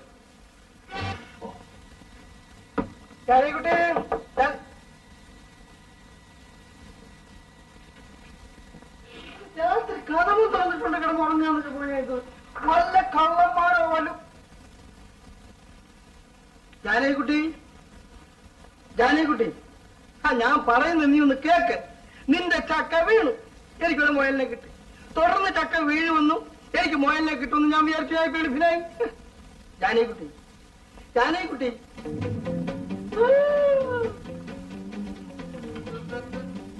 രഘുനാഥ് പണവുമായി എറണാകുളത്തു നിന്നും തിരിച്ചു വരുന്നു. ആ വിവരം അറിഞ്ഞ ഒരുത്തൻ രഘുനാഥിനെ വഴിക്ക് വെച്ച് പിടികൂടും. നിന്റെ ഭർത്താവാണ്. എനിക്ക് ഒരു നയാ പൈസ ഇല്ല. നിന്റെ കയ്യിൽ 1000 പണമുണ്ട്.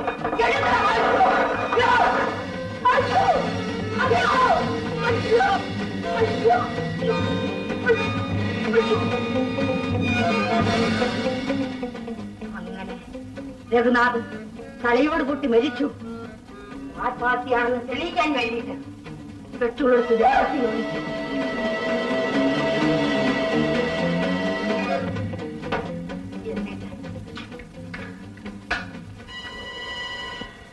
കളി കാര്യമായെന്ന് തോന്നുന്നല്ലോ. അയ്യോ എന്റെ പൊന്നെ, എഴുന്നേറ്റ്. അയ്യോ ഒന്ന് എഴുന്നേറ്റ്.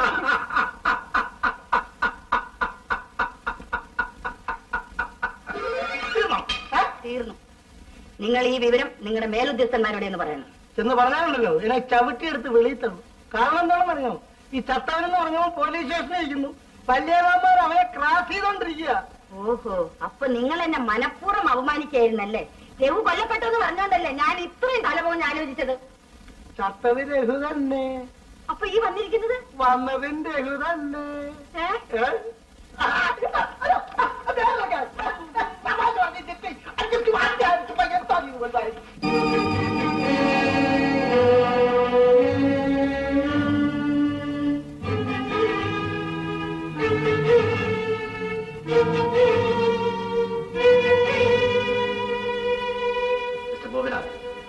ഈ നിൽക്കുന്നത് നിങ്ങളുടെ ചേട്ടനാണ്.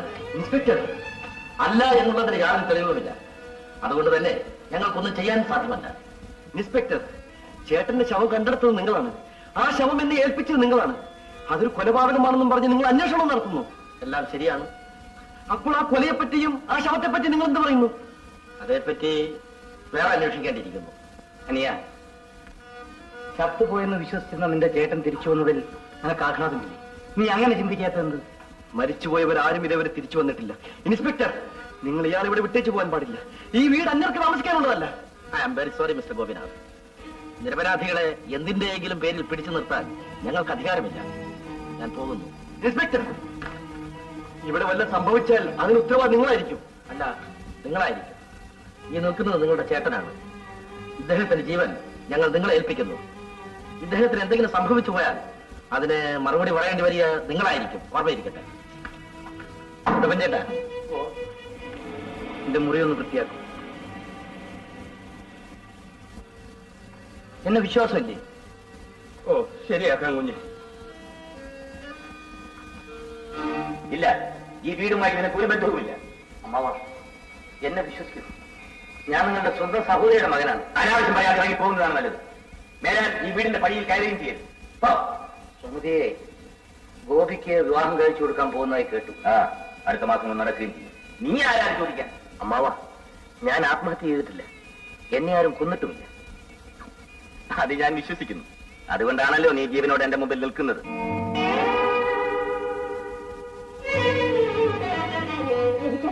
സുമതി, ഇത് നിന്റെ രഹിച്ചേട്ടനല്ല. വേഷന്മാർ നമ്മയെല്ലാം കൊള്ളയടിക്കാൻ വന്നവരാണ്. ഞാൻ എങ്ങനെ നിങ്ങളെ പറഞ്ഞ് മനസ്സിലാക്കി തരും? അത് ഈ ജന്മം നിനക്ക് സാധ്യമല്ല. രവിച്ചേട്ടാ, ആരങ്ങനെ വിശ്വസിച്ചില്ലെങ്കിലും ഞാൻ വിശ്വസിക്കും. അതെ സാർ, പെറ്റ അമ്മയ്ക്കും സ്നേഹിക്കുന്ന പെണ്ണിനും തെറ്റുപറ്റില്ല. ഇത് രവിച്ചേട്ടൻ തന്നെയാണ്. അദ്ദേഹം ജീവിച്ചിരിക്കെ ഞാൻ മറ്റൊരാളെ വിവാഹം കഴിക്കില്ല.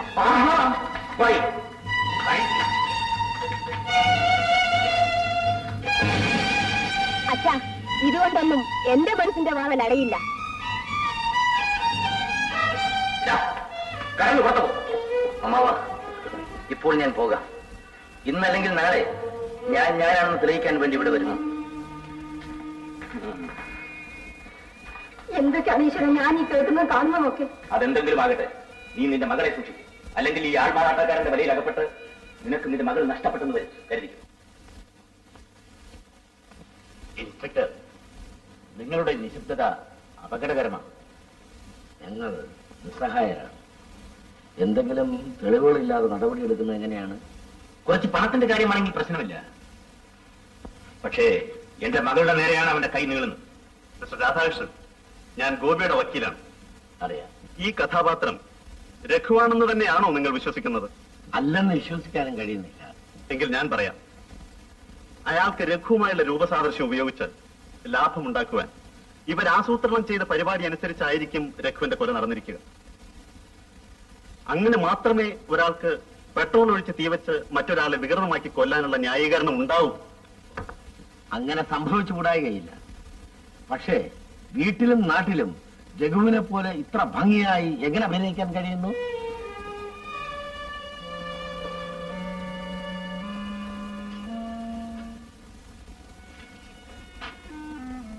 ഇതൊരു സങ്കീർണമായ കേസാണ്. രഘുനാഥന്റെ കത്താണ് ഏറ്റവും വലിയ തലവേദന ഉണ്ടാക്കുന്നത്. അവന്റെ ചലനങ്ങൾ ശ്രദ്ധിക്കുവാൻ ഞങ്ങളുടെ ഒരാളെ ആ വീട്ടിൽ വേലക്കാരനായി നിർത്താമോ? എന്ത് വേണമെങ്കിലും ചെയ്യാം. ശരി, മേലധികാരിയുടെ അനുവാദം വാങ്ങി ഞങ്ങളുടെ ഒരാളെ അങ്ങോട്ട് അയക്കുന്നുണ്ട്. ശരി.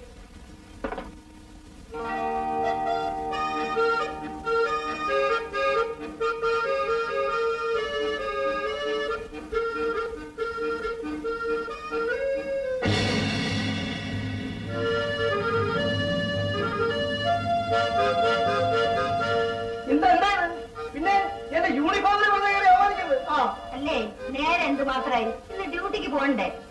നിങ്ങൾക്ക് പോകാൻ പറ്റില്ലെങ്കിൽ പകരം ഞാൻ തന്നെ അങ്ങ് പോകാമെന്ന് വിചാരിക്കേ. അപ്പൊ എനിക്ക് ഉദ്യോഗ ഇറക്കം കിട്ടിയവനും നീ അറിഞ്ഞില്ലേ? അല്ല, കയറ്റം കയറ്റം എന്ന് പറഞ്ഞിപ്പോ ഇറക്കമായോ? ഈ കേസിന്റെ തുമ്പ് കണ്ടുപിടിക്കാനുള്ള ഒരു പ്രധാന കണ്ണിയായിട്ട് എന്നെ തരം താഴ്ത്തിയിരിക്കുക. ആ തുമ്പ് നീ തന്നെ കണ്ടുപിടിച്ചിരുന്നെങ്കിൽ ഈ വേലക്കാരനായിട്ട് ആ വീട്ടിൽ എനിക്ക് നിൽക്കേണ്ടി വരുമായിരുന്നു. ഭർത്താവേ, ഈ കേസ് നമ്മുടെ അന്തസ്സിന് അത്ര ഹാനികരമല്ല. ഇന്നവരെ ഞാൻ സമ്പാദിച്ച സൽപ്പേര് നിങ്ങൾ നശിപ്പിക്കും. അയ്യോ, അങ്ങനെ പറയരുത്. പൊതുവേ പോലീസുകാരുടെ ഭാര്യമാരെ പറ്റി വളരെ നല്ല പേരാ, പ്രത്യേകിച്ച് കാനിയക്കുട്ടിയെ പറ്റി. എന്തോ ഈ വേഷം ധരിച്ചപ്പോ എനിക്ക് തോന്നേണ്ടത് തോന്നി. ഈ രഘു രഘു എന്ന് പറയുന്ന പുനർജന്മി ആരാ? CID നിങ്ങളുടെ ആളാ. സത്യം പറയുമ്പോൾ വിരളി പിടിക്കരുത്. നിങ്ങൾ സുരഭിലയിൽ പോയി മരിച്ച രഘുവിന്റെ ഡയറി മറ്റെടുത്തോണ്ട് വന്നില്ലേ? എന്നിട്ട് ആ ഡയറി വായിച്ചു നോക്കിയിട്ട് അതുപോലുള്ള ഒരാളെ നിങ്ങൾ പടച്ചുണ്ടാക്കുകയായിരുന്നു. ഞാൻ ഇപ്പോൾ വായിക്കുന്ന പുസ്തകത്തിൽ ഇതേപോലൊരു കഥാപാത്രമുണ്ട്. ഞാനെക്കുട്ടി, ഈ ദേഷ്യം എന്ന് പറയുന്നുള്ളൂ, ആ വികാരം എനിക്ക് അവകാശപ്പെട്ടതാണ്. എന്നാ ചെന്ന് പിടിച്ചോണം. പക്ഷെ പിടുത്തം സ്വന്തം കഴുത്തേലാവരുത്. ഞങ്ങളുടെ CID വർഗത്തിൽ പെട്ടവനാണെന്നുണ്ടെങ്കിൽ ഞാൻ അറിയണ്ടേ? ഭാര്യയാണെങ്കിലും അനാവശ്യം പറയുന്നതിനൊക്കെ ഒരു ആദ്യമുണ്ട് കേട്ടോ. പിന്നെ തോന്നിയാസം പറഞ്ഞാലുണ്ടല്ലോ, മര്യാദയ്ക്ക് വെച്ചോളൂ. ഇതെന്താണെന്ന് അറിയാലോ? ആ ലാത്തി, ഇതിന്റെ ചൂടറിയോ? ഇല്ല, എന്റെ ലാത്തിയുടെ ചൂട് ഞാൻ അറിയിച്ചിട്ടേ ഉള്ളൂ. എന്നാലേ ഇതിന്റെ ചൂടൊന്നും നിങ്ങൾ മനസ്സിലായോ?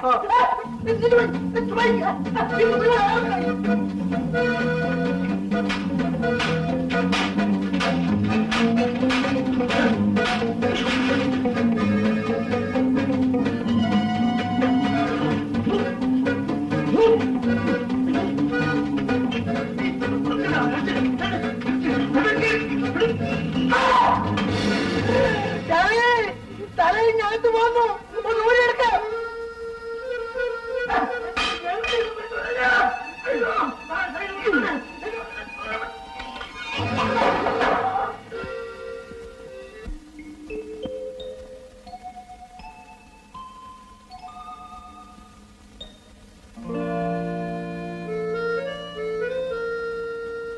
നീ ആര്?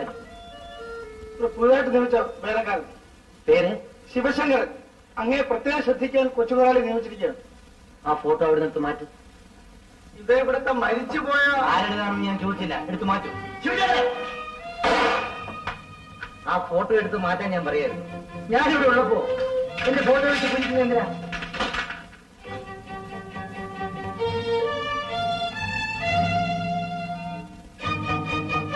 ഇതാത്തോണ്ട് ചോദിക്കൂ. ഈ ഫോട്ടോ അങ്ങേടേതാണോ? അല്ല, ഇതെന്റെ അനിയന്റെയാണ്. അവൻ കാശ് മുടക്കി ഫ്രെയിം ചെയ്ത് വെച്ചിട്ടുള്ളതാണ്. അതുകൊണ്ട് ഇതിന്റെ പേരിൽ എനിക്ക് യാതൊരു അവകാശവുമില്ല. അവന് കൊടുത്തേക്ക്.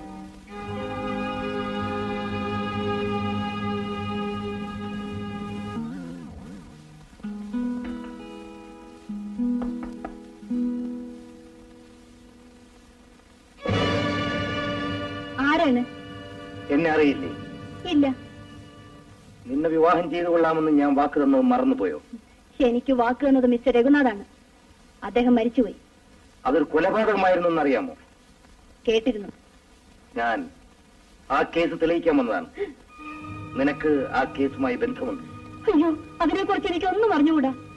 നീ ആർക്കു വേണ്ടിയോ കള്ളം പറയും? എനിക്കതിന്റെ ആവശ്യമില്ല.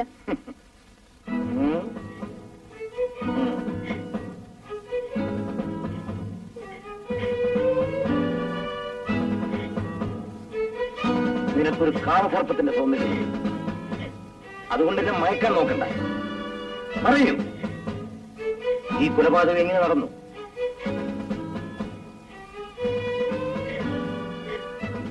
സത്യവും ജീവനും ഒന്നിച്ച് ഈ ശരീരത്തിൽ നിൽക്കില്ലെന്ന് ഓർക്കണം.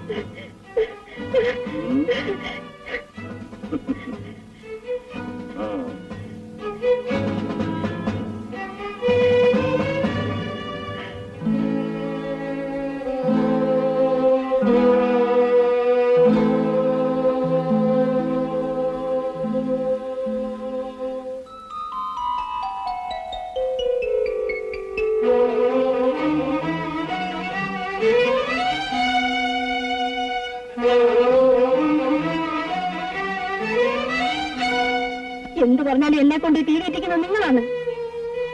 ഞാൻ നിങ്ങളോട് പണം ചോദിച്ചില്ല. എനിക്ക് ആരുടെയും പണവും വേണ്ട. വേണ്ട വേണ്ട, ഒന്നിങ്ങോട്ട് വരണം. എല്ലാം നേരിട്ട് ഞാൻ പറയാം. വന്നില്ലെങ്കിൽ ഞാൻ എന്റെ സത്യം പോലീസുകാരോട് പറയും.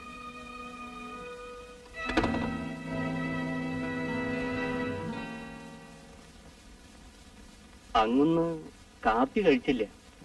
ഞാൻ മറന്നുപോയി. കൊണ്ടു ഇപ്പോഴും വേണ്ട. എന്താ അങ്ങുന്നൊരു അസ്വരസം? എന്താ? അല്ല, അവന്റെ ഒരു അസ്വരസം.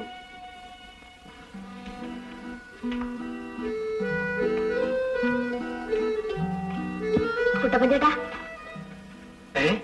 കുഞ്ഞെന്തിനാ ഇങ്ങോട്ട് വന്നത്? രഘുചേട്ടനില്ലേ? രഘുചേട്ടനോ? കുഞ്ഞെന്താ ഈ പറയുന്നത്? അതെ, അദ്ദേഹം തന്നെ. ആ, അദ്ദേഹമുണ്ട് ആ മുറിയിൽ. വരൂ.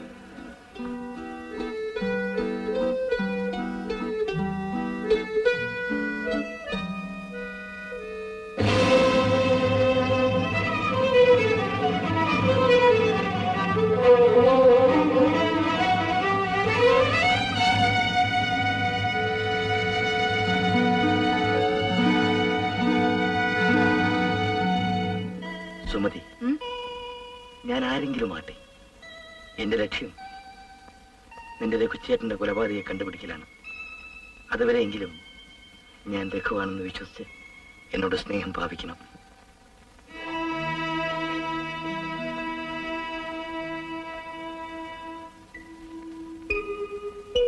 സുമതി എങ്ങനെ വീട്ടിൽ നിന്ന് രക്ഷപ്പെട്ടു? അച്ഛൻ വെളിയിൽ പോയി. അമ്മയോട് എന്റെ കൂട്ടുകാരിയെ കാണാൻ പോവുകയാണെന്ന് പറഞ്ഞു വന്നു.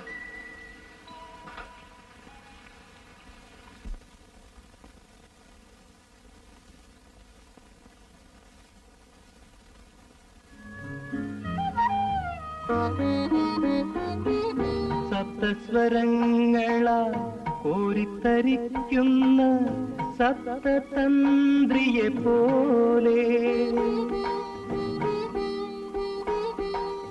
സപ്തസ്വരങ്ങളാ കോരിത്തരിക്കുന്ന സപ്തതന്ത്രിയെ പോലെ, സിന്ദൂരകിരണങ്ങൾ ചുംബിച്ചുണർത്തുന്ന സന്ധ്യാപുഷ്പിയെ പോലെ, നീയുണർന്നു മുന്നിൽ നീ വിടർന്നു, നാദമായി ഞാൻ നിന്നിൽ അലിഞ്ഞു ചേർന്നു.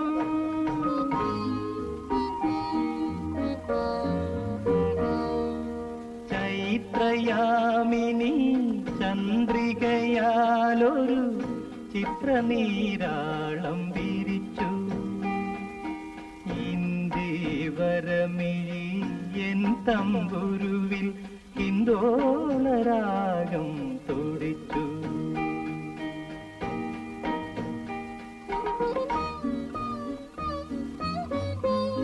സുമതി, സുമതി,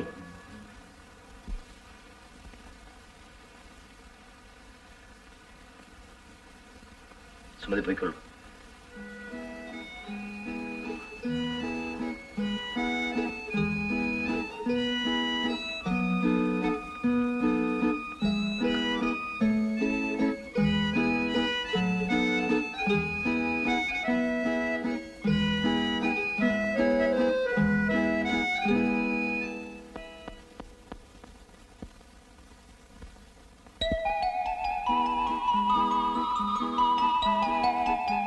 സുമതി,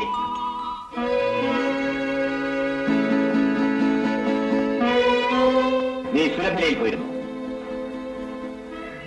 ഗോപിയുടെ മുമ്പിൽ കൂടി ആ കള്ളനെ കാണാൻ നീ ചെന്നു അല്ലേ?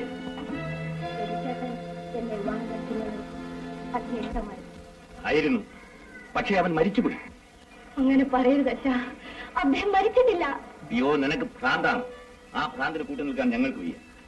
ഇനി മേലാൽ നീ വീടിന്റെ പടി വിട്ട് പുറത്തിറങ്ങരുത്. നിനക്കൊരു വിവാഹം നടക്കുമെങ്കിൽ അത് ഗോപിയോടൊന്നും വിചാരിക്കും. അത് ഓർമ്മയിരിക്കും.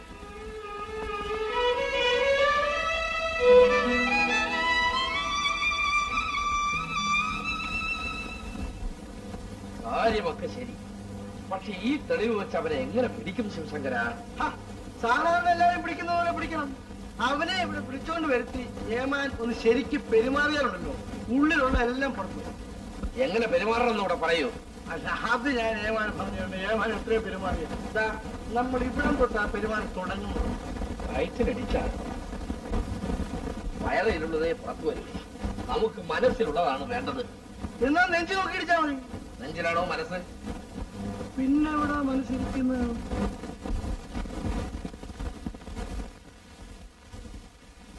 Good morning mister Sadanandan. എന്ത് വേണം? വന്നിട്ട് കുറച്ചു ദിവസമായി.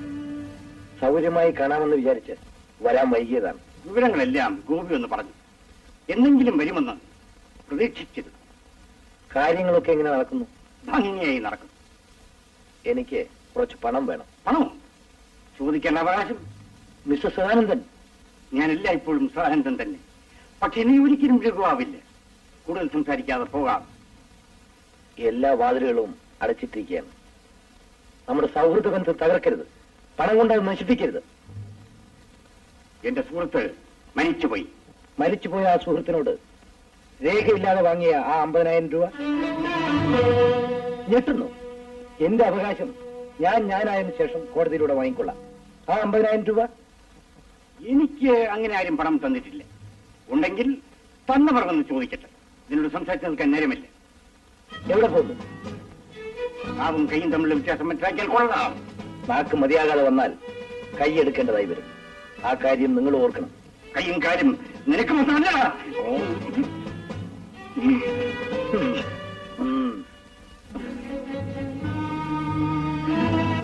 ഇനി അവൻ എന്ത് ചെയ്യുമെന്ന് എനിക്കൊന്നറിയണം. തന്റെ ഡിപ്പാർട്ട്മെന്റ് കൈയൊഴിഞ്ഞാലും ഞാൻ വിടുകയില്ല. സാർ, നമ്മൾ അവനെ വിടുന്നതും വിടാതിരിക്കുന്നതും ഒന്നും അല്ല ഇപ്പോഴത്തെ പ്രശ്നം. അവൻ നമ്മളെ തടയിങ്ങി വിട്ടെന്നാ മതിയായിരുന്നു.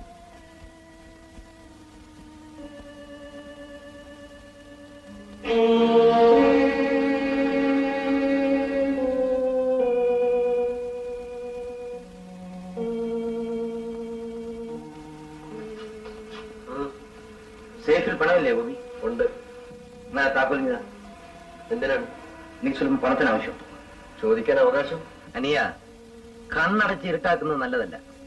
തെറ്റിദ്ധരിക്കുന്നു. ഞാൻ രാത്രി പോലും കണ്ണടയ്ക്കാറില്ല. കാരണം ഇരുട്ടായി പോകുമെന്ന് പേടിക്കുകയാണ്. മാറി നിൽക്കും. നീ മാറി നിൽക്കാനാ പറഞ്ഞത്.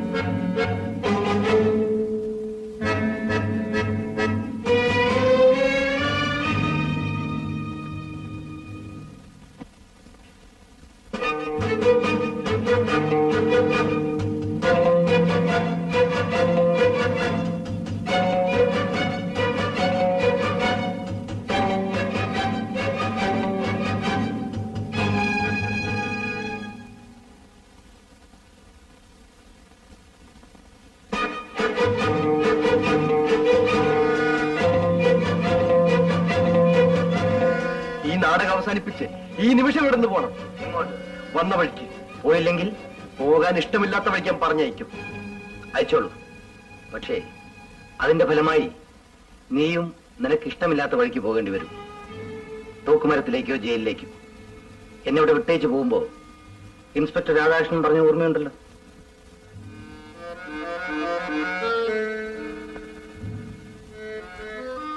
അനിയ, എന്റെ ഈ അഭിനയത്തിന്റെ അവസാനത്തെ യവനിക വീഴാറായി. അതുവരെ ഒന്ന് കാത്തിരുന്നു കൂടി. പോയി സുഖമായി കിടന്നുറങ്ങും.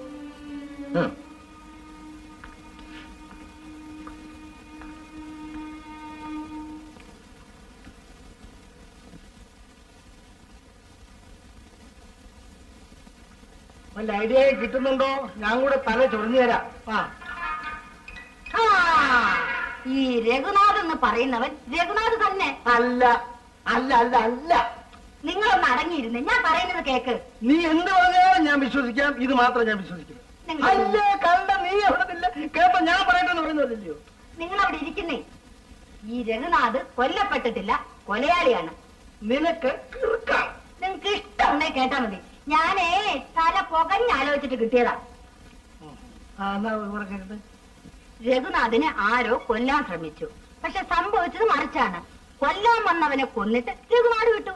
ശരി, സമ്മതിച്ചു. പിന്നെ അവൻ തിരികെ വന്ന എന്തിനെ? ഈ ചോദ്യമൊക്കെ അങ്ങനെയുടെ ഒന്നും വെക്കരുത്, എന്നോട് ചോദിക്കരുത്. ഭാര്യ, നീ ഇപ്പൊ പറഞ്ഞ ഈ വിഡിത്തം ഉണ്ടല്ലോ, ഞാൻ സമക്ഷത്തിൽ ബോധിപ്പിച്ചാൽ എന്റെ വസ്ത്രങ്ങൾ അഴിച്ചു വെച്ച് മുദ്രയും എടുത്ത് എന്നെ നേരെ വിട്ടേക്ക് അയക്കും. അറിയോ? എന്നാലേ മേലാല് ഈ കേസിനെ കുറിച്ച് ഒരൊറ്റ എന്നോട് ചോദിച്ചു. അങ്ങനെ നീ പണങ്ങിയാലോ? ഈ നാട്ടിലെ ജനസംഖ്യയിൽ അങ്ങനെ ഒരു കുറവ് വന്നിട്ടുള്ളതായിട്ട് ഒരു പരാതി ഇതുവരെ ലഭിച്ചിട്ടില്ലല്ലോ. നാട്ടിലെ കാര്യം അവിടെ കിടക്കട്ടെ. ഈ വീട്ടിലെ ജനസംഖ്യയിൽ ഇതേവരെ ഒരു വർധനവ് വന്നിട്ടില്ല എന്നുള്ളൊരു പരാതി പെൻഡിങ്ങിൽ കിടക്കുന്നത് നിങ്ങൾക്ക് ഓർമ്മയുണ്ടോ? ഓ ആ പരാതി അതിപ്പോ എന്റെ മാത്രം കുറ്റമാണോ? ഈ കേസന്വേഷണം പോലെ നമുക്ക് രണ്ടും കൂടെ ശ്രമിച്ചു നോക്കാം. പറ്റിയാ പറ്റി.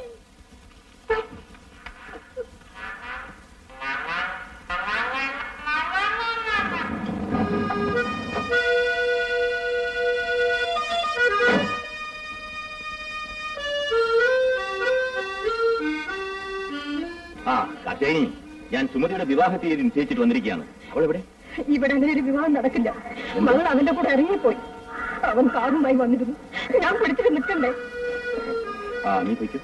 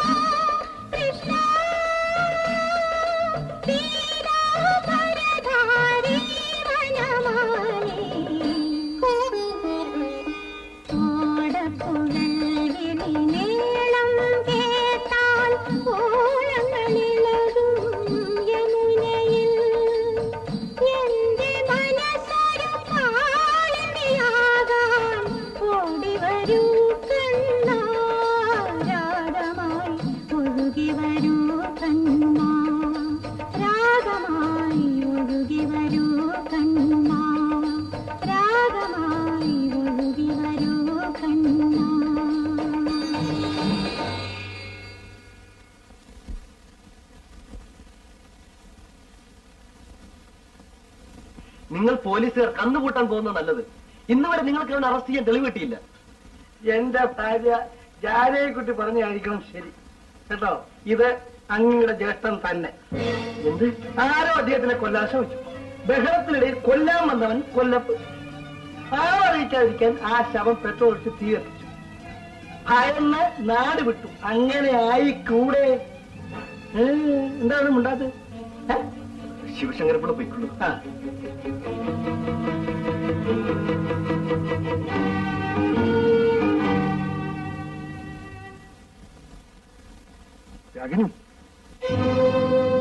ചേട്ടാ, എന്നെ ഇത്രയും നാൾ ഈ തീച്ചുള്ളിൽ എറിഞ്ഞിട്ട് ചേട്ടൻ എവിടെയായിരുന്നു?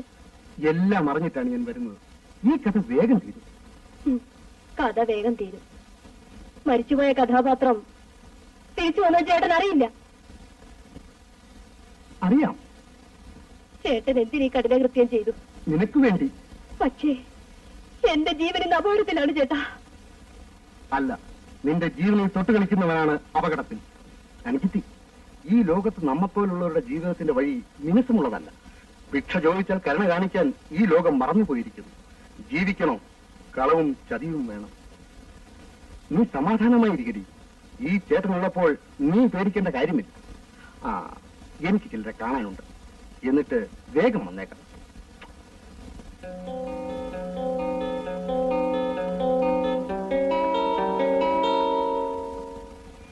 മരിച്ചവൻ മരിച്ചു. അവനെപ്പറ്റി ഒരു ചീത്ത വിചാരം നിന്റെ മനസ്സിൽ ഉണ്ടാകണ്ട എന്ന് കരുതിയാണ് ഇത്രയും കാലം പറയാതിരുന്നത്. എന്നാലേ ഇനിയായിട്ടൊന്നും പറയുകയും വേണ്ട. അല്ല, പറയിപ്പിച്ച് ഇറങ്ങുവെച്ചാൽ എന്ത് ചെയ്യും? എന്നാ കേട്ടോളൂ. നിന്റെ രഹിച്ചേട്ടൻ പാട്ടുകാരി രാഗിനിയുമായി ബന്ധത്തിലായിരുന്നു. അവളെയും വിവാഹം ചെയ്തുകൊള്ളാമെന്ന് വാക്കുകൊടുത്തിരുന്നു. രഘുചേട്ടനെ പറ്റിയാണോ അച്ഛൻ പറയുന്നത്? അതെ. അറിഞ്ഞിട്ട് മിണ്ടാതിരുന്നതോ ഇതുവരെ? ഇല്ല ഇല്ലച്ചാ, അത് ഞാൻ വിശ്വസിക്കില്ല. നിനക്കതിനൊരു അവസരം തരുന്നു. രഘുവിയെ മരിച്ചുള്ളൂ. ആ സത്യമം സൂക്ഷിച്ചുകൊണ്ട് അവൾ ഇപ്പോഴും ജീവിച്ചിരിക്കുന്നു. പോയി ചോദിക്കുക.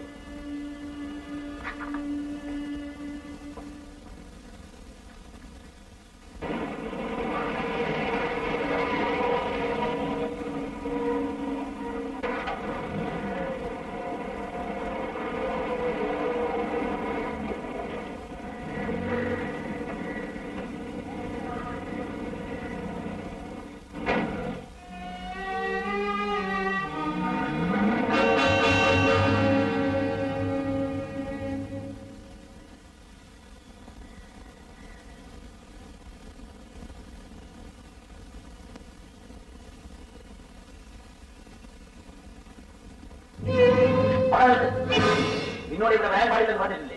അമ്മാവ, നാളെ നിങ്ങൾ ദുഃഖിക്കേണ്ടതായി വരും. എന്റെ കുടുംബത്തിന്റെ ദുഃഖവും ഭാവി നിന്നെ ഏൽപ്പിച്ചിട്ടില്ല. ഞാനാണെന്ന് തെളിയിക്കാൻ എന്നെ അനുവദിക്കൂ. എനിക്ക് പണത്തിനും സ്വത്തിനും താല്പര്യമില്ല. സുമതിയും ഞാനും ചെറുപ്പത്തിലെ ഒരുമിച്ച് കളിച്ചു വളർന്നവരാണ്. അവളെ കൂടാതെ എനിക്ക് ജീവിക്കാൻ വയ്യ അമ്മാവ. അമ്മാവൻ സ്വല്പനേരം അവിടെ ഇരിക്കൂ. എന്നെ പറയാൻ അനുവദിക്കൂ അമ്മാവ. സത്യമായി ഞാൻ തന്നെയാണ് രഘു. എന്നെ അവർ കൊല്ലാൻ ശ്രമിച്ചതും ശരിയാണ്. പക്ഷേ ഞാൻ കൊല്ലപ്പെട്ടില്ല. എന്റെ ശരീരത്തിൽ പെട്രോൾ ഒഴിച്ച് തീ വയ്ക്കാനായിരുന്നു അവരുടെ ശ്രമം. നല്ലൊരു കാര്യം പറയട്ടെ. എന്താ, മരണമൊഴിയാണോ? കേൾക്കട്ടെ. നിനക്ക് എന്നോട് വ്യക്തിപരമായ ഒരു വിരോധവും ഉണ്ടാവില്ല. നീ ആരാണെന്ന് എനിക്ക് അറിഞ്ഞൂടാ. ആർക്കോ വേണ്ടി നീ ഇത് ചെയ്യുന്നു. എന്റെ ബ്രീഫ് കേസിൽ 5000 രൂപയുണ്ട്. എന്നെ കൊന്നാലും നിനക്കതെടുക്കാം. പക്ഷേ എന്റെ സമ്മതത്തോടുകൂടെ നിനക്കിതെടുക്കാം. എന്നെ കൊല്ലുന്നതിന് നിനക്ക് എന്ത് കിട്ടുമെന്ന് എനിക്കറിയില്ല. നിനക്കിത് കച്ചവടമാണ്. ആ 5000 രൂപ എടുത്ത് എനിക്ക് എന്റെ ജീവൻ തിരിച്ചു തരും. എന്നെ കൊല്ലാനേൽപ്പിച്ചവർക്ക് എന്റെ തടസ്സം നീങ്ങിക്കിട്ടുകയാണ് ആവശ്യം. ഒരിക്കലും ഈ നാട്ടിലേക്ക് തിരിച്ചു വരാതെ ഞാൻ പോയിക്കൊള്ളാം. എന്നെ പുഴയിൽ ഒഴുക്കിയെന്നോ കടലിലെറിഞ്ഞെന്നോ പറഞ്ഞേക്ക്.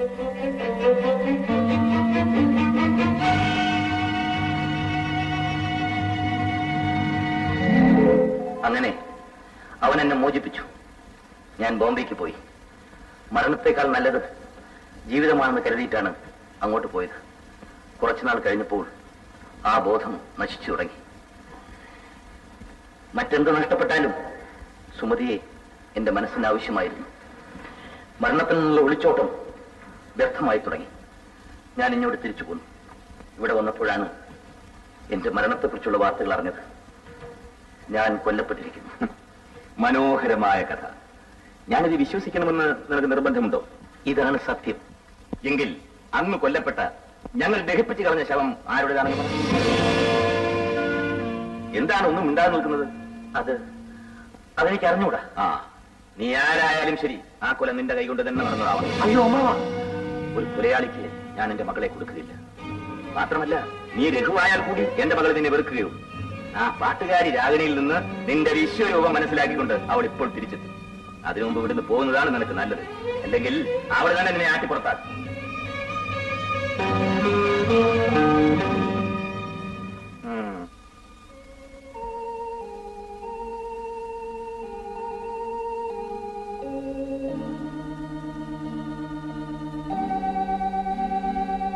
Good morning. എനിക്ക് മിസ് രാഗിണി ഒന്ന് കാണേണ്ടിയിരുന്നു. വിളിച്ചോട്ടെ. Number 2 please.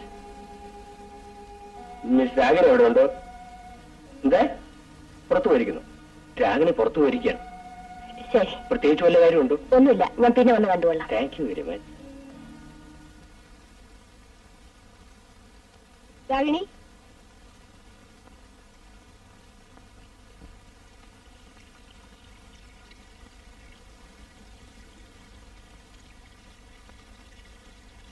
രാഗിണി,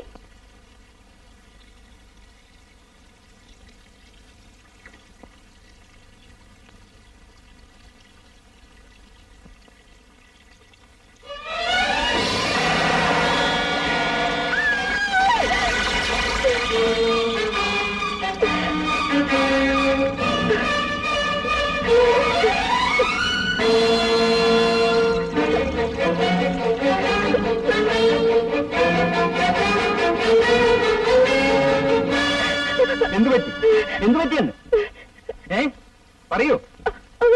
എവിടെ? ബാത്റൂമില്. രാഗിണി. രാഗിണിയ എങ്ങും പോയി കളരുത്, ഇവിടെ നിൽക്കൂ. ഹലോ, പപ്പനാണ്, ഇവിടുത്തെ വേലക്കാരൻ പപ്പൻ. സദാനന്ദൻ സാറോ? ഇല്ലല്ലോ. ഇല്ല, ഇപ്പൊ പുറത്തേക്ക് അങ്ങോട്ട് പോയുള്ളൂ. ഇല്ല, എപ്പോഴാ വരുമെന്നോ എങ്ങോട്ടാണെന്നൊന്നും പറഞ്ഞില്ല. ആരാ അപ്പുറത്ത് സംസാരിക്കുന്നു? ഹലോ ഹലോ, ആരാ അപ്പുറത്ത് സംസാരിക്കുന്നു? ഉണ്ടില്ലേ? അപ്പുറത്ത് സംസാരിക്കുന്ന ആരാണെന്ന് പറയാൻ ധൈര്യമില്ലാത്തവൻ എന്തിനാ ഈ പണിക്ക് പോകുന്നത്? ഒരു പാലമിടുന്ന അങ്ങോട്ടും ഇങ്ങോട്ടും നടക്കാനാ? ഇവന്മാരെ ചോദ്യം കേട്ടാ തോന്നും അങ്ങൊന്നിന്റെ അപ്പനോ വല്യപ്പനാണെന്ന്.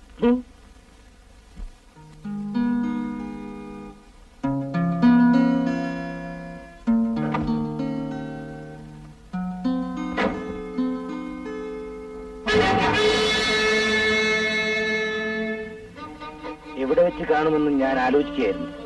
ഞാനും ചില കാര്യങ്ങൾ പറയുവാനുണ്ട്. പറയൂ. ഇവിടെ ഒരു സ്ഥലമില്ല, വിടൂ.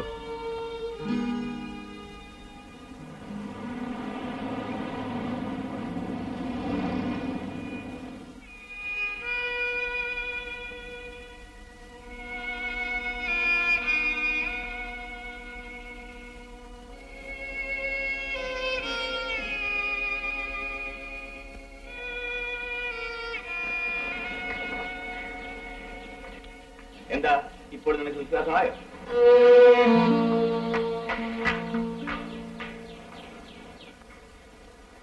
ഈ മരുന്ന് നേരത്തെ കൊടുക്കേണ്ടതായിരുന്നു. കയ്പും പുളിയും ഒന്നും സാരമില്ല, മധുരം ഗോപി കൊടുക്കുന്നു.